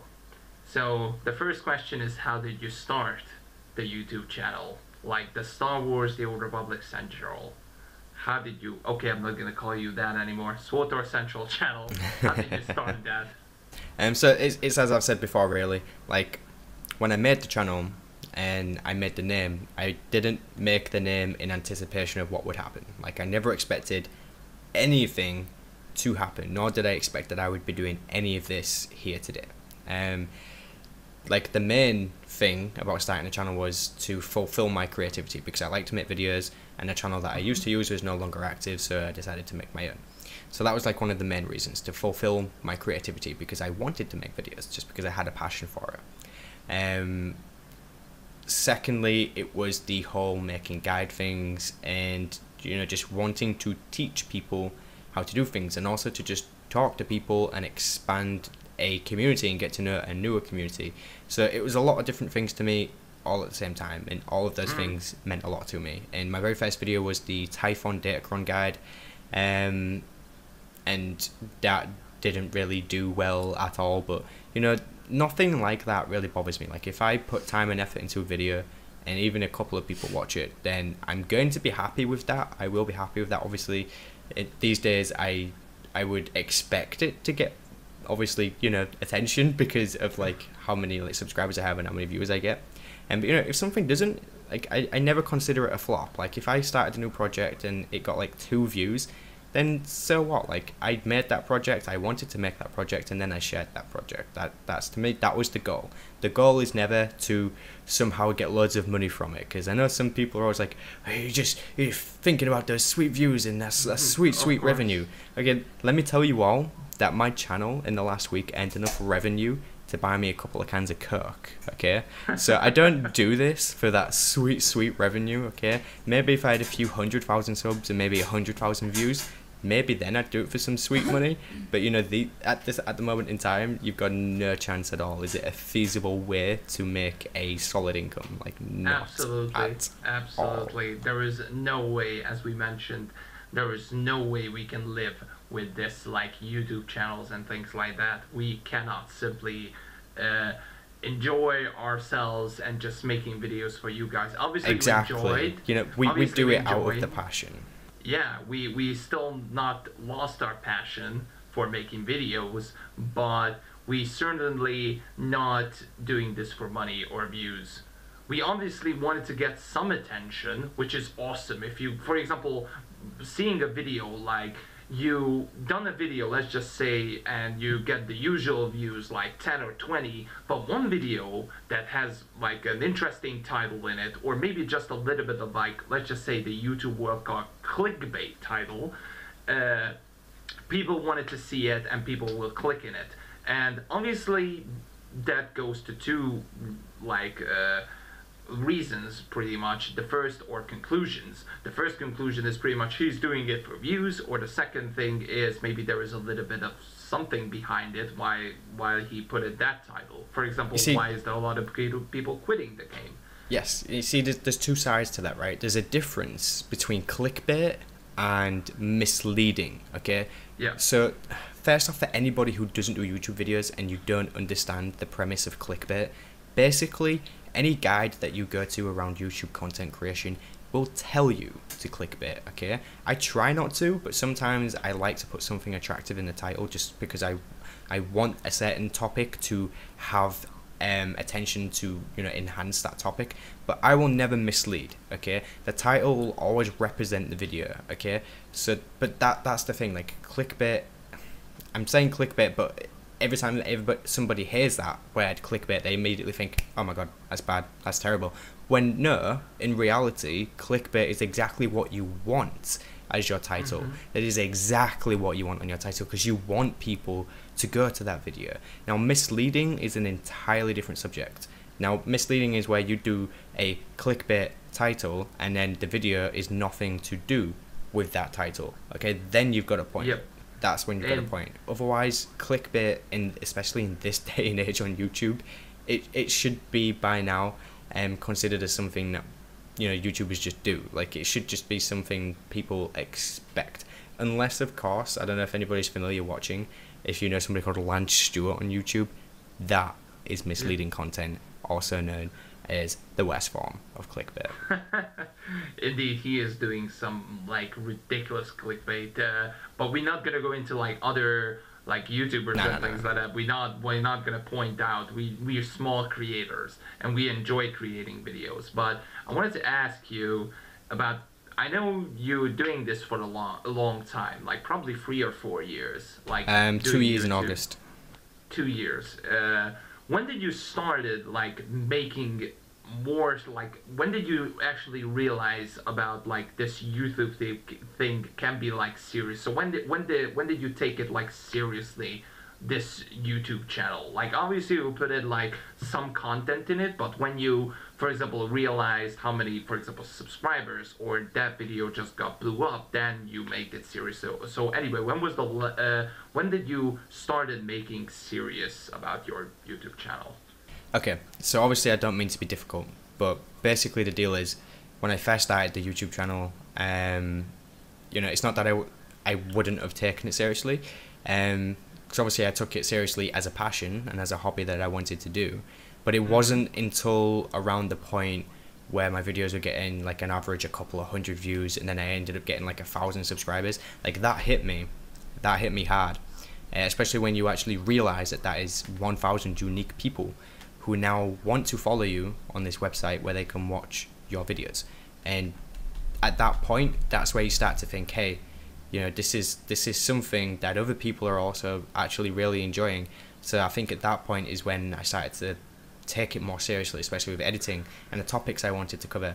And then from that point on, it's not, you know, I didn't get to like 10,000 subscribers and be like, hey, I'm gonna start taking this seriously now, because it's always been a path of just taking it more seriously, like as I go, or I don't really know how to explain it very well, because I take it seriously overall, but not to an extent where I'm at home just doing this 24/7, because that is not feasible. And for anybody who doesn't know, I do work, okay? I work nearly 40 hours a week, and I work my ass off to provide, okay? And I still try to do this at home, which I'm also working my ass off with, because I do in fact take it seriously.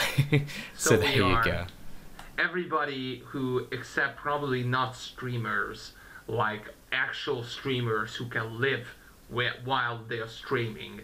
Like, for example, Joe became one of that, so congratulations for you, by the way. Absolutely, yes. If you're going to streamers, then it's a whole different story. Like, they have to take it seriously to an extent where, you know, they have to have goals. Like, if they're going to be a full-time streamer, then they really do need to encourage things like donations and subs, because they can't be a full-time streamer otherwise, and that's the point. It's like when you flick through the channel on a TV, like, you know, you have to pay for that channel. So it's like when you go to somebody who streams, it's like that's like your way of paying for that channel, and that's just I guess the way of doing things. It's like the status quo. So. It's totally right. Like, I remember back in the day, there was like the YouTube thing, or become a YouTuber wasn't even a thing until like YouTube reached you like, hey, I will give you guys a contract, then go for it and make videos about like actually repaying for you to make videos. Nowadays, right now, people are usually calling YouTube now dead. I'm gonna quote this, dead.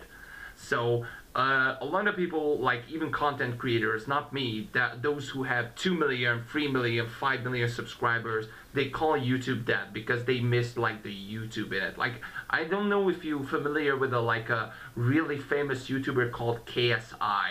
There was a FIFA YouTuber back in the day. And I know of him, but I don't like follow him or anything. Yeah, that's totally understandable. I follow him, like I follow his careers and things like that until he had a break, until like 5 months, and then he started to talk again, and pretty much he said like he missed the YouTube, like the U out of it. If you're thinking about channels and things like that, they just like multimedia companies and things like that. They have editors, they have whatever guys who's just doing their behind the scenes, and the YouTubers as the content creators shouldn't be that. It should be like you, but I'm not gonna go into that. I'm just wanted to point it out. That we're not doing this for like money or attention or any kind of stuff. We just enjoy ourselves, and we just want to make people at least laugh or happy or enjoy to watch or informative, or I can go on and on with the list. Okay, so just to sort of like reinforce that, because obviously it's all right for us to sit here and be like, oh, it's not about the money, but then people will question things such as like a Patreon campaign, a donation link, or just monetizing your videos full stop. Okay, so just to sort of touch on that for anybody who is curious, like, for example, I do have a Patreon campaign. It is set up for people who want to help me fund streams, which are expensive, because everything I do on YouTube is an exclusion of my own work, like my own work, and I've made this very clear on my Patreon campaign that I will only use that money if necessary towards what I'm doing on YouTube. Otherwise, I will use Patreon, because I believe that if people really want me to do this, then they can take that path in helping me get to a place that is sustainable while earning rewards at the same time. And I'm now realizing that's going to come across really, really bad. But trust me, I have poured a lot of money into YouTube. Like, I've potentially poured about £1,500, I'd say about £1,500 into YouTube. And as a channel that has less than 20,000 subscribers, that is a very substantial amount. I can also tell you that that amount that I've just said is far more than the entire earnings across my channel since its existence. Okay, so yes, we monetize our content, but that is a way of putting towards things, okay? And I guarantee you, it's not much. It's really not. And that's why things like Patreon can really help when you want to achieve a new goal on your channel, such as being able to stream, such as being able to provide better quality content, such as new creative software, such as new editing transitions, which cost real money for people who are not aware. You know, those things cost. everything in this day and age, it has a cost. So sometimes YouTubers will like to encourage people to help out, and that is literally the end of the story. It is an optional thing. People should not be discriminated for it, especially other people that like to gossip, especially when some people have a sub button on their Twitch, other people have a Patreon. That is literally it. That is literally like the case right dead. Like, there's nothing more to say about it. And if you're not happy with a YouTuber who monetizes their videos, then I guess that's your problem and not their problem. But if you don't want to watch those ads, that's completely fine. There's a skip button, or you can just install ad blocker, as most people will do anyways with YouTube. The thing is, even if we do monetize our videos, even if we do have a Patreon campaign, even if we have a donation link, at the end of the day, and I'm going to be pretty blunt, it's nothing to do with you. Yes, I can totally agree with Sam. Like, we are not forcing anybody to watch our content. If you certainly watch it, just watch it. If you guys don't want to watch it or don't want to support us, then just don't. It's just a free decision of your life, just like any other decisions. The next thing that I wanted to ask is, what is your favorite like content creators or like videos that you watch? So obviously there's tons of videos on YouTube, and some of my favorite videos. What you mean, like just a video that I've watched and I've just like really enjoyed it? It could be like channels, it could be like or just videos, or just content creators in general. It's a big question, man. It's a very big question. I honestly don't know. Like, the only thing that I can think of that would stand out is just things like trailers. Trailers or episodes of something that I can watch on YouTube. Unless we're just talking about, I don't know, maybe like a channel that I like to watch. But otherwise, I guess just like things like movie trailers or something. Trailers or game trailers, even Star Wars: The Old Republic trailers. I guess those are like rewatchable, obviously, and some of my favorite videos of all time. So, I don't know. Interesting about the trailers and things like that. Now, the next question is, what is your favorite content creators that you watch? It don't need to be like Star Wars: The Old Republic, just overall channels that you love. So I do, and this, I'm being very honest, I do try to keep up with everybody who does Star Wars: The Old Republic stuff. I do try. Like, if I have free time, I'm sitting around for a few minutes or something, I'll tune into someone's video, see what they're up to, see what's going on, and because more often than not, it's going to be interesting. I mean, obviously, they put effort into a video, you go into it, it's probably going to be interesting. But other than that, some channels that I do like to check out, and I don't know if other people watch these or not, well, obviously they do, because these people have like millions of subscribers, is a channel called Brave Wilderness, and it's run by somebody called Coyote Pizza, and that dude is like freaking awesome. He's like so enjoyable, like just to watch overall. He's so cool. It just like wildlife adventures, and it'll show you different creatures and animals and reptiles, all sorts of things that he comes across on his adventures. They're just really enjoyable to watch. I don't know. And as we were talking about earlier, Dragon Ball. There is some Dragon Ball YouTubers which I've been watching, which are, you know, talking about earlier, who use clickbait a lot. But yeah, I enjoy watching those guys. I think they have some pretty good opinions. So people like Unreal Ent Gaming, Anime Live Reactions, I think he really drags on quite a lot, to be honest, but I still enjoy watching him nonetheless. So my next question goes to editing, because I wanted to ask you how long it took you to make a video. So how long the process, and what softwares do you use to record the video or make the videos? So okay, so you mean how long does it take me to make a video, kind of thing, and then like what's involved? Okay, so basically most of my videos are spontaneous, and which is kind of annoying to me, because as I was telling Peter earlier, I have a list of many videos that I could make, and I probably should make them. But more often than not, some news pops up or something interesting pops up, and I'm like, hey, I want to make a video on that. So it's very spontaneous most of the time. Completely depending on what it is. If it's a news piece, it will maybe take me an hour or two to get the project finished. To get it actually uploaded onto YouTube is a completely different story, because my upload speed is terrible. So it will probably take me anywhere between 3 and 10 hours to get the entire thing after editing uploaded onto YouTube. So that can definitely be a demotivator, especially when it comes to news, because it's like, I know that there are many other YouTubers, and not that I'm discrediting them at all, but you know, there's many of the SWTOR YouTubers which are going to upload news pieces like as soon as that news comes out.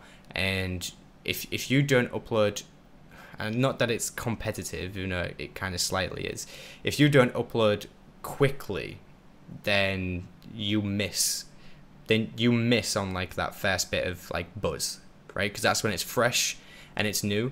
And I mean this in a sense of people making the same video, right? I don't completely mean this in a competitive view.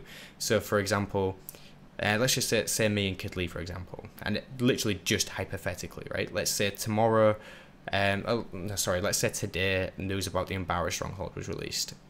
So me and Kid Lee make a video, right? So Kid Lee has his video ready, I've got my video ready, then it comes to uploading it. Kid Lee will have his uploaded in like 10 minutes. Mine will take half a day to upload. So you can see the difference between them. So by the time mine's uploaded, everybody already knows about it. And then it kind of demotivates me. And it's like, this really annoys me that I can't get this video up on time because now people aren't interested. People already know. And it's like, I just spent a couple of hours to upload this video and people already know what's going on. And I mean this specifically in a news category, okay? Because I did say earlier that I do definitely do this out of the passion for my own genre of videos, but when it comes to news, that definitely does play a factor. So yes, it can take me anywhere up to a complete full day cycle to get a video on YouTube. As for editing software, I use Sony Vegas Pro 14, Magix Pro 14. I use that for editing, video editing, my effects, my transitions, everything.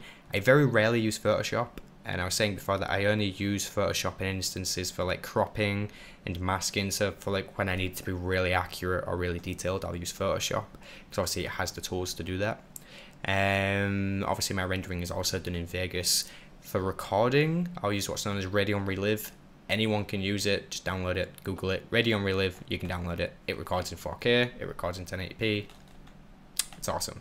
And then I sometimes use Audacity, sometimes. Very rarely do I need it, but I will sometimes use it.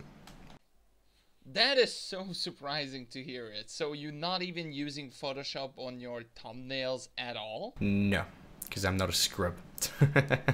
I use Vegas for my thumbnails, and I'm good. I'm very good at making thumbnails. Wow. Then you are really, really good at this. I mean, I can totally understand it because, by the way, I wanted to go back what you said about that news and things like that. I had that competitive feeling as well. Since like we didn't know each other, like I didn't know like all of the content creators, but I know certainly people that made content and they bringing the news. So SWTOR TV done it, you and Kid Lee, and for example Kid Lee is probably the fastest one to make like news and things like that, and I was like, oh my god, yeah, exactly. News came out, awesome news, new expansion, and I wanted to make it first. Like I wanted to be the first guy to make it. Come on, let's do it. It doesn't really matter. Okay, I recorded it. Let's just put some slight editings in it, and yeah, that's it. Upload now. And then the next 10 minutes. Yeah, I get what you mean. But it definitely has to be more on the quality side though. That's my tip for you. Don't rush it. Put quality into it. Okay, so like the deal with that is though, and this is just something about myself, and I've mentioned it a few times already, and it's that creative fulfillment, right? Because not that I'm going to, again, discredit anybody, because you can make your videos any way you want to. But in my opinion, it's easy to walk around the fleet or walk around your stronghold and be like, hey, this is coming, right? But when you put your own touch on it, and when you take all of the text and you make your own text on screen, okay, it shows people that you did that. You put the time in, you sat there, you typed all of that out, you put it in there. It's not a copy and paste job because you reword it. You know, it's like when you go to a friend at school or something, like, hey, can I copy off your work? It's like, yeah, just change it up a little bit so they don't know that you've copied. It's like, so it's not always like that. It's like, obviously I'm reading from the dev tracker and it's like, okay, so this is in, I'll put it in short, I'll put it on the screen, make it easy to understand, because sometimes the devs will say things which I think people look at and be like, what? So sometimes I'll like dumb it down in layman's terms for people. So yes, it's that creative side of it. I have to fulfill myself. I can't just sit there and be like, yeah, this is coming. This is going to be really cool. And again, I'm not discrediting anybody. This is just the way I like to do it. And I had this conversation with SWTOR before as well, because it's easy to make like a pack opening video. And it is. This is one of the reasons why I didn't like making the pack opening videos. And this is also one of the reasons why I stopped. And this is before the cartel market ran, by the way. You know, it's easy to sit there and open a pack. It's easy to make that video. It is. I can sit here, I can start talking, and I can guide you through the pack. It's easy. It's too easy for me. I need to challenge myself. I need to go into an operation and I need to make you a guide for it. And I need to work my ass off to make sure that that guide is spot on. Okay. That's what I'm about. It needs to be creatively done. It needs to fulfill me creatively. Otherwise, I'm not happy with it. And if we go back to some of my older videos, if we go back to like Valkyrian Explained, I'm heavily disappointed in that video. And I don't mean because of views or anything, because it did really well in views. It really did. And it did really well in engagement. And that's what makes me sad, because so many people wanted to watch it. And to me, that video, it was a huge disappointment because it didn't have the video overlays.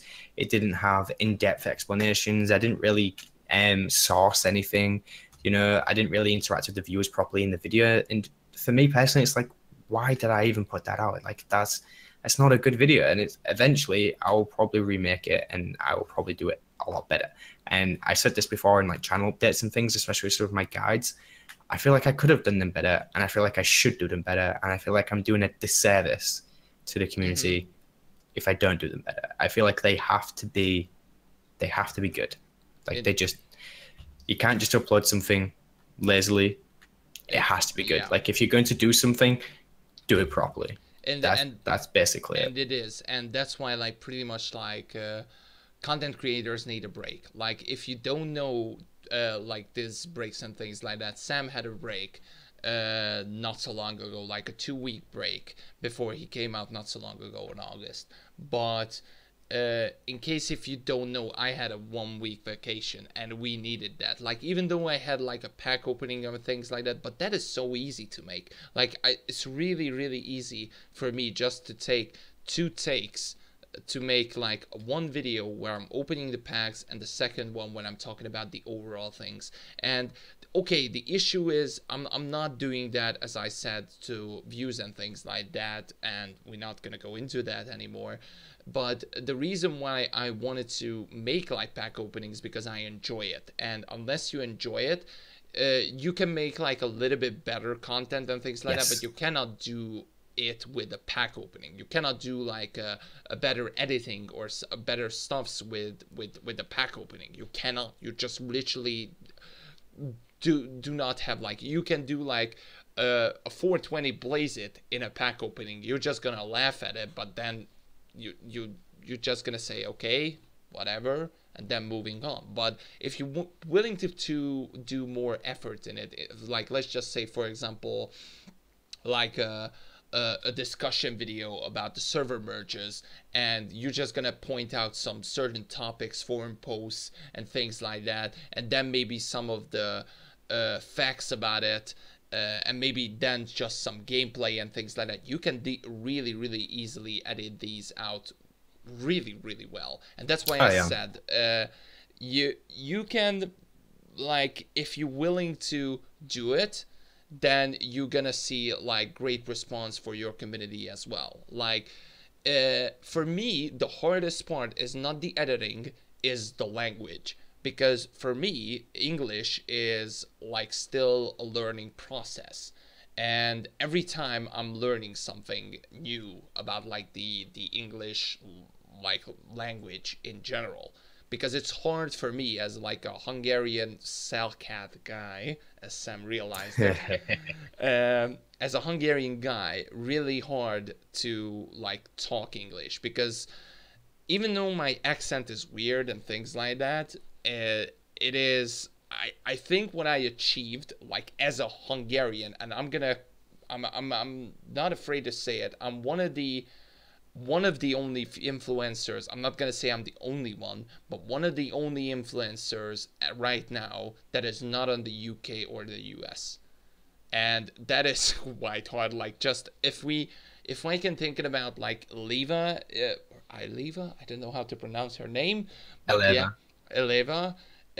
She is a streamer. In case if you didn't know, there is me, and other than that, I don't know who Volk, obviously, and Yeah, Volk is also Hungarian. Oh wait, no, he's Bulgarian. Bulgarian, different. Um, so yeah, other than that, there is not much people who are like from the Europe, or from like Europe. Obviously, UK is in Europe, but who's really the main language is English, and that is my difficult part because it's sometimes just I'm talking too much and I'm not going into the point, and that is like a whole issue for me. And I can write like a lot of people ask me like why you not just write scripts or things like that because it's much easier, but I'm not that guy. I'm to be perfectly honest, I can go for it, but I can go for it like 2 or 3 videos and I'm just gonna get bored of it, and I'm not gonna write scripts or things like that. I mean, you also have to take into consideration the videos that you do, and most of the videos that you do, and correct me if I'm wrong, is things that are related to packs and also things that are related to, words that come to you on the spot. Like you can't script what you're gonna say in like a pack opening or like a Worth It episode, because you need to be able to talk freely about what it is that is going on screen.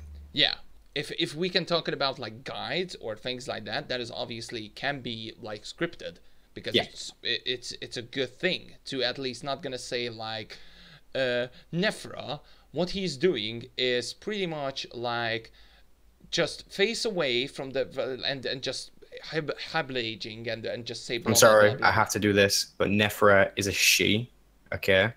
Nefra's a gal. Yeah. Just throwing that out there. As I mentioned.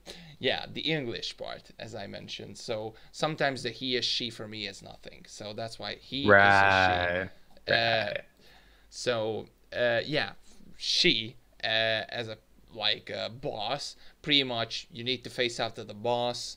And then what else? You need to watch out for the droids. If I can like just go for this is not gonna be like a good guide. If I just go like she's doing that debuff, stay away from the droid, and you're killing the boss fight boss. Pretty much that's done. That is not a guide. If I wanted to go for like a worth it episode, like okay, I got this item and this item. How much is it? That one and that one is 50k. That one is 5 million. That is nice. Moving into the next packs, bomb, and so on and on and on. It can go for worth it, but it cannot go for guides or like discussion videos and things like that. Sometimes I screw it up on discussion videos as well. Don't get me wrong. So that's why it's hard to me to accept this English thing. Right. So yeah. Moving on, I wanted to ask you, do you rewatch your videos sometimes? Okay, so that's a good question. Now, I'll only rewatch a video if I think there is an error or if somebody points out an error. And sometimes I'll rewatch a video for inspiration, especially when it comes to guides. And sometimes, because, people are forever changing, my opinion is one that changes very often. So, and I'm going back to the Dark versus Light event. I had to make sure that I rewatched everything I said about the Dark vs. Light event, because I wanted to recap what I originally thought about the Dark vs. Light event and then compare it to how I now felt about the Dark vs. Light event, which was worse, actually. But yes, so sometimes it's good to go back and rewatch some of your videos and just sort of understand the mindset that you were in at that time, so that you can structure your new opinion better, if that makes sense. Yeah, it is totally makes sense. So, but I wanted to ask if, for example, you're not gonna rewatch your, like, for example, one of the behind the scenes because it was fun or something like that. You're not gonna do that, but you're just gonna not normally, no. I mean, sometimes if it's a 4K video, I'll put it on and make sure that it looks good, because I like to quality assure my 4K videos, because I put a lot of effort into those. But for like Beyond the Walls and things like that, I don't really rewatch those unless there was like a really memorable moment and I want to share it. And it's like, yeah, go to this video and then go to 28 minutes in, like something really awesome happens. And apart from that, there is really no particular reason for me to rewatch a video, because more often than not, because it's all right saying rewatch a video. Once I've made a video and once it's edited, I will watch it anyways. So I will make sure it's good to go. Like, I'm not gonna be like, okay, it's edited, I don't need to watch this at all, I'm just gonna put it on. You need to make sure it's okay. You rewatch it and you make sure you wasn't doing anything funny. Like, especially if you're on Facecam, you know, maybe you had an awkward moment and you had to stop recording and then continue recording for whatever reason, and then you go like 10 minutes in your video and you didn't watch the entire 20 minutes, so you're like, okay, upload it, we're good. And then you go back to it on YouTube and it's like 15 minutes in, there's this really awkward moment where you just sat there for 10 seconds just sort of like thinking of what to say next, and then you go and you're like, oh crap. Indeed.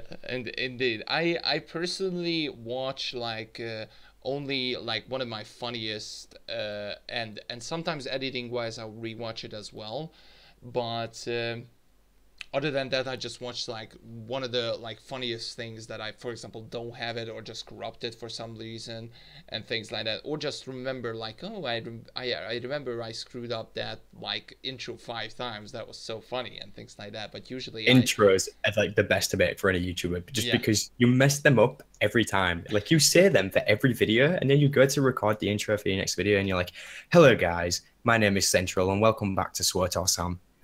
Wait, what? Like, you mess it up every time. Sit, relax, and back. Is it right, Sam? Sit, relax, and back, because you're about to get awesomized, I think is the word. And this the word. Shout out to Jay for that. Awesomized. Brilliant. Yeah, it is. The memes never die. Now, I wanted to ask you another thing, which is, what was your favorite videos that you've done? Okay, so sorry, Jeremy was just messaging me. He wants to join the chat. I was like, no, you're not joining this. Okay, so my favorite videos. Good question. Let me think for a second here. Because most popular doesn't mean favorite. Top 50 tips and tricks. Yep. It's definitely one of my favorites. It's also one of my most popular.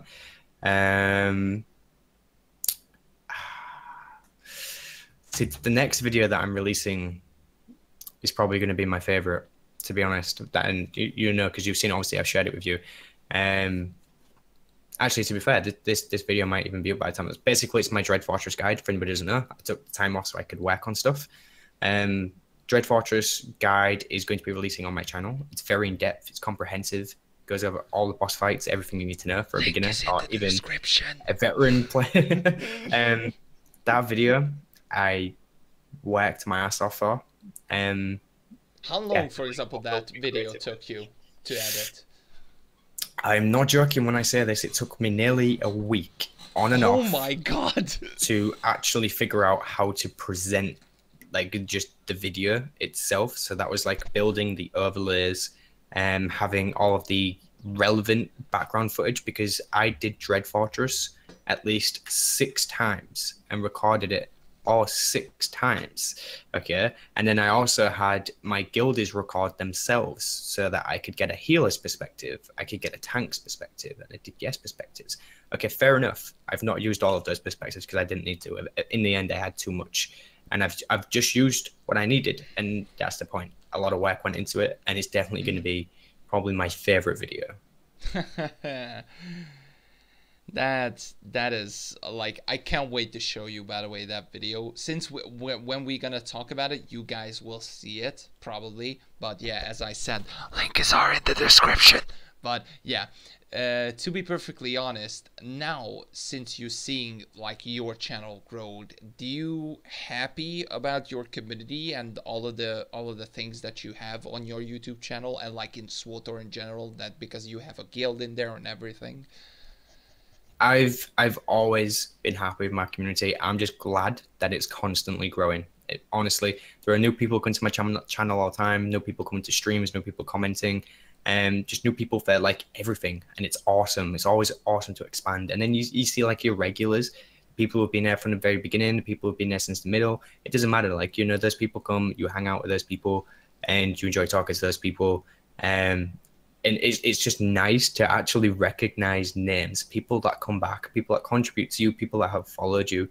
Yeah. That is pretty much like where we can talk about, like, if we can compare like the two channels, like mine and Sam's, I'm not even near to Sam's level, but we still have like same subscribers that really enjoy. Like, I see in comments like, if these two guys make a video together, that's just blow my dream. Like, okay, I guess let's just go do a worth it video. I know it's a pack opening, but you guys seeing this video right now, and this is like a totally different concept. And this is pretty much where you can see like an open Peter and an open Sam to like opened up like all of the topics. And one last thing about the YouTube, and let's just go for a funny one for last time. What was your favorite and your worst comment that you saw on your YouTube channel that you remember the most? Okay, so first off, favorite comments come from people like Shadowbrook, and you've probably seen her in your comment section too.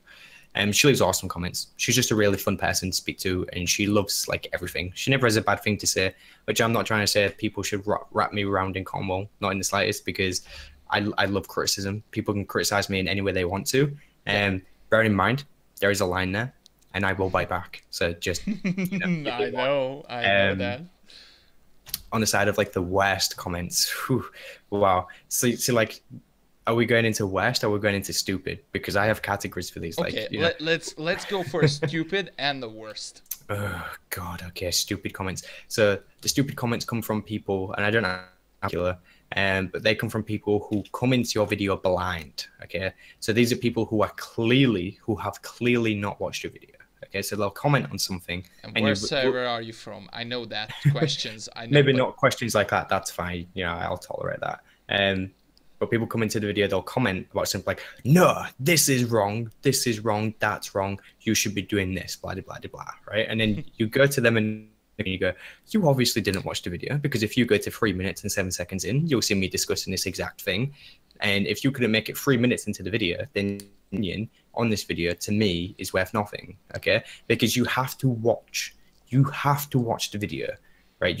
In its entirety, to make sure that you covered everything, you didn't miss a single thing, before you comment about something that is involved in the video. So it's like if I start off a video talking about packs, and then I also end it on packs, then you have to watch the entire video to be able to comment on what I said. Like, you know, it's like the very first thing I could say is, I love packs. And then you immediately go to the comment section like, I can't believe that you love packs, and then you dislike, and then you leave. Second sentence was me saying, I will never say that ever again.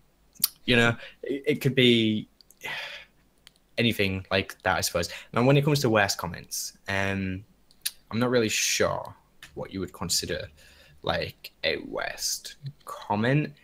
Like, probably saying someone like really insult you about, for example, like let's just say the Wild Korean Explained, or let's just go for the server merges. They totally disagree about it because they have a different opinion, and they call you stupid for no reason, or whatever, like this kind of level, or even a higher level of idiot or worst comments. Right, so it's like this, right? If somebody comes to the server merges video and they disagree, that's fine. I'm okay with that. I don't consider it a bad comment.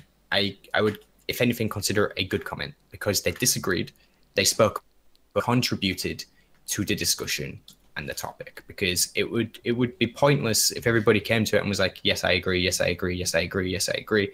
It's good for people to come to the video and be like, actually, no, I disagree.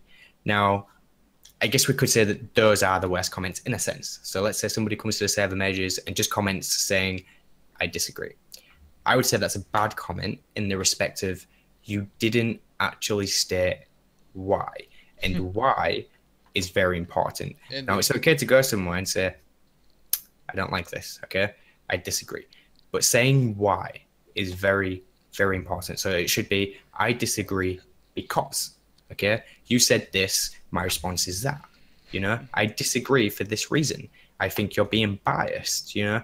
Those kind of things, you have to expand on your comment, Like, you can't just come to a video and be like, this is bad. Yeah. You know, you have to, I know I say this word a lot, but structure. You have to structure your comment in a way that makes sense, in a way that is relevant to the topic. So it's like, for example, I wouldn't go to like Eleva's stream or something like, hey, this is a bad stream, and then leave, because she's just gonna be sat there like, oh, well, I didn't really like that person saying that, and I feel even worse now because I don't even know why, right? Yes. But if I'd have stayed there and I'd have said, this is a bad stream because you have blonde hair, right? Then she'd have laughed, right? Because then she'd have known, right? She'd have known that either I'm a troll or I'm just joking around. But the why is very important. It's always very important. Even if I'd have said something like, this is a bad stream because you keep swearing. that could very legitimately, you know, cause somebody to say this is a bad stream. But that's their opinion, and that's fine. Because you can easily just say to them in response, well, this is my stream, and I swear on my stream because I am me, and I will not change me for you.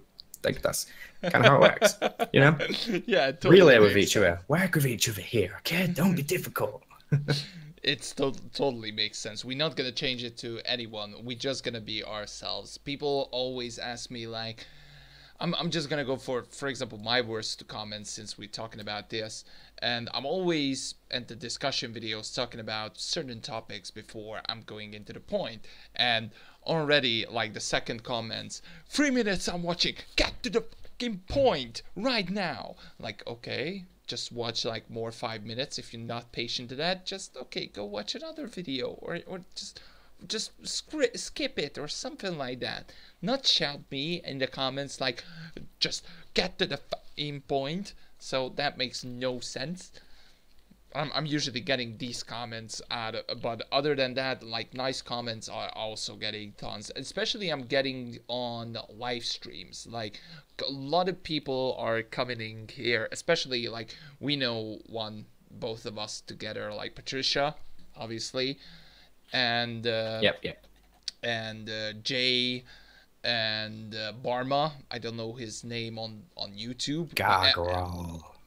Yeah, and so on and on. I can go for on and on with the list, but I'm not going to, because there is I can list up like 1,000, and Sam's like almost 2,000 who watching their videos, but we're not going into that. So that was like all the YouTube questions and things like that. Now I'm just wanted to go into some rapid fire questions. These are just gonna be rapid fires. Okay. So, favorite story? It's going to have to be joint. Jedi Knight, Sith Warrior. Okay. Favorite class? Assassin. Favorite planet?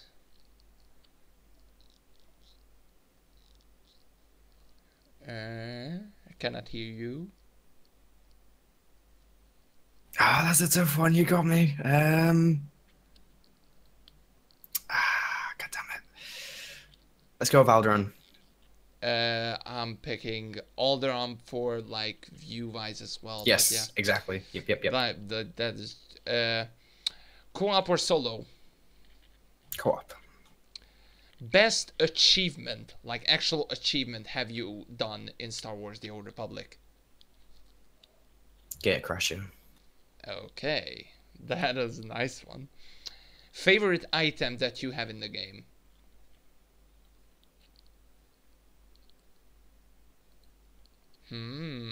Interesting. My current mount, which I got from a tier 4 command crate, it's called the Ferocian Cruiser. Love it. Oh, that is awesome. Yeah, I definitely wanted to get that one. Favorite armor set? Dathomir Shaman, baby. Happy birthday. And the last one is, what are you gonna do when you're gonna hit 20,000 subscribers? I'm going to do another backflip. On stream. Rest in peace, another light bulb then. Oh my god, it's going to be terrible. I'm going to do the backflip. It's going to hit the lamp's going to hit the ceiling. My head is going to hit the floor. I'm probably going to break my neck. I don't know. It's all just going to go to shit, but it's going to be okay because I got 20k subs. Indeed. And you're just going to go with all stretches and things like that in there, and you're just going to continue streaming like, I'm okay, guys. Let's go in. Don't worry. Dude, We're going to do the stream in the dark. We're going to order another pizza. It's going to be great, guys. Who wants free games, guys? Here we go. Exactly. So, guys, that was it for Behind the Scenes with Sam. Again, Sam, thank you guys so much for joining the first one. It was a pleasure to be like the first special guest here on this like behind the scenes like interview / Q&A / speculation / like talking session with Samuel. And yeah, just Sam will do. I know. Mr. Pizza. I know I can call you Sammy Boy if you want. Maybe. We're not gonna go into this, guys. This is behind Depends the scenes. how much like, I've had to drink first. Yeah, we're not gonna go like real behind the scenes, guys. But thank you, Sam, so much for joining. Any No problem. last words that you wanted to say?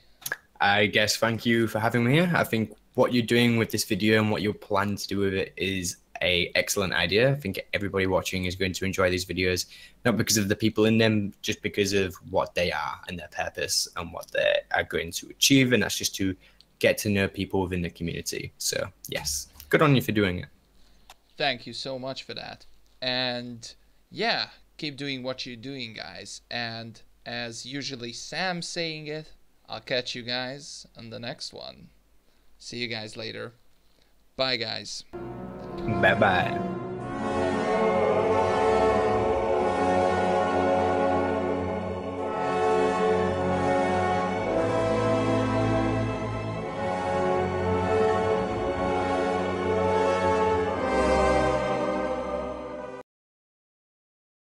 But anyways, thank you guys. Thank you, Sam, so much for watching. Or watching? For fuck's sake, I need to do this again. So I'm starting to getting so tired, mate. I talk too much. No, it's okay.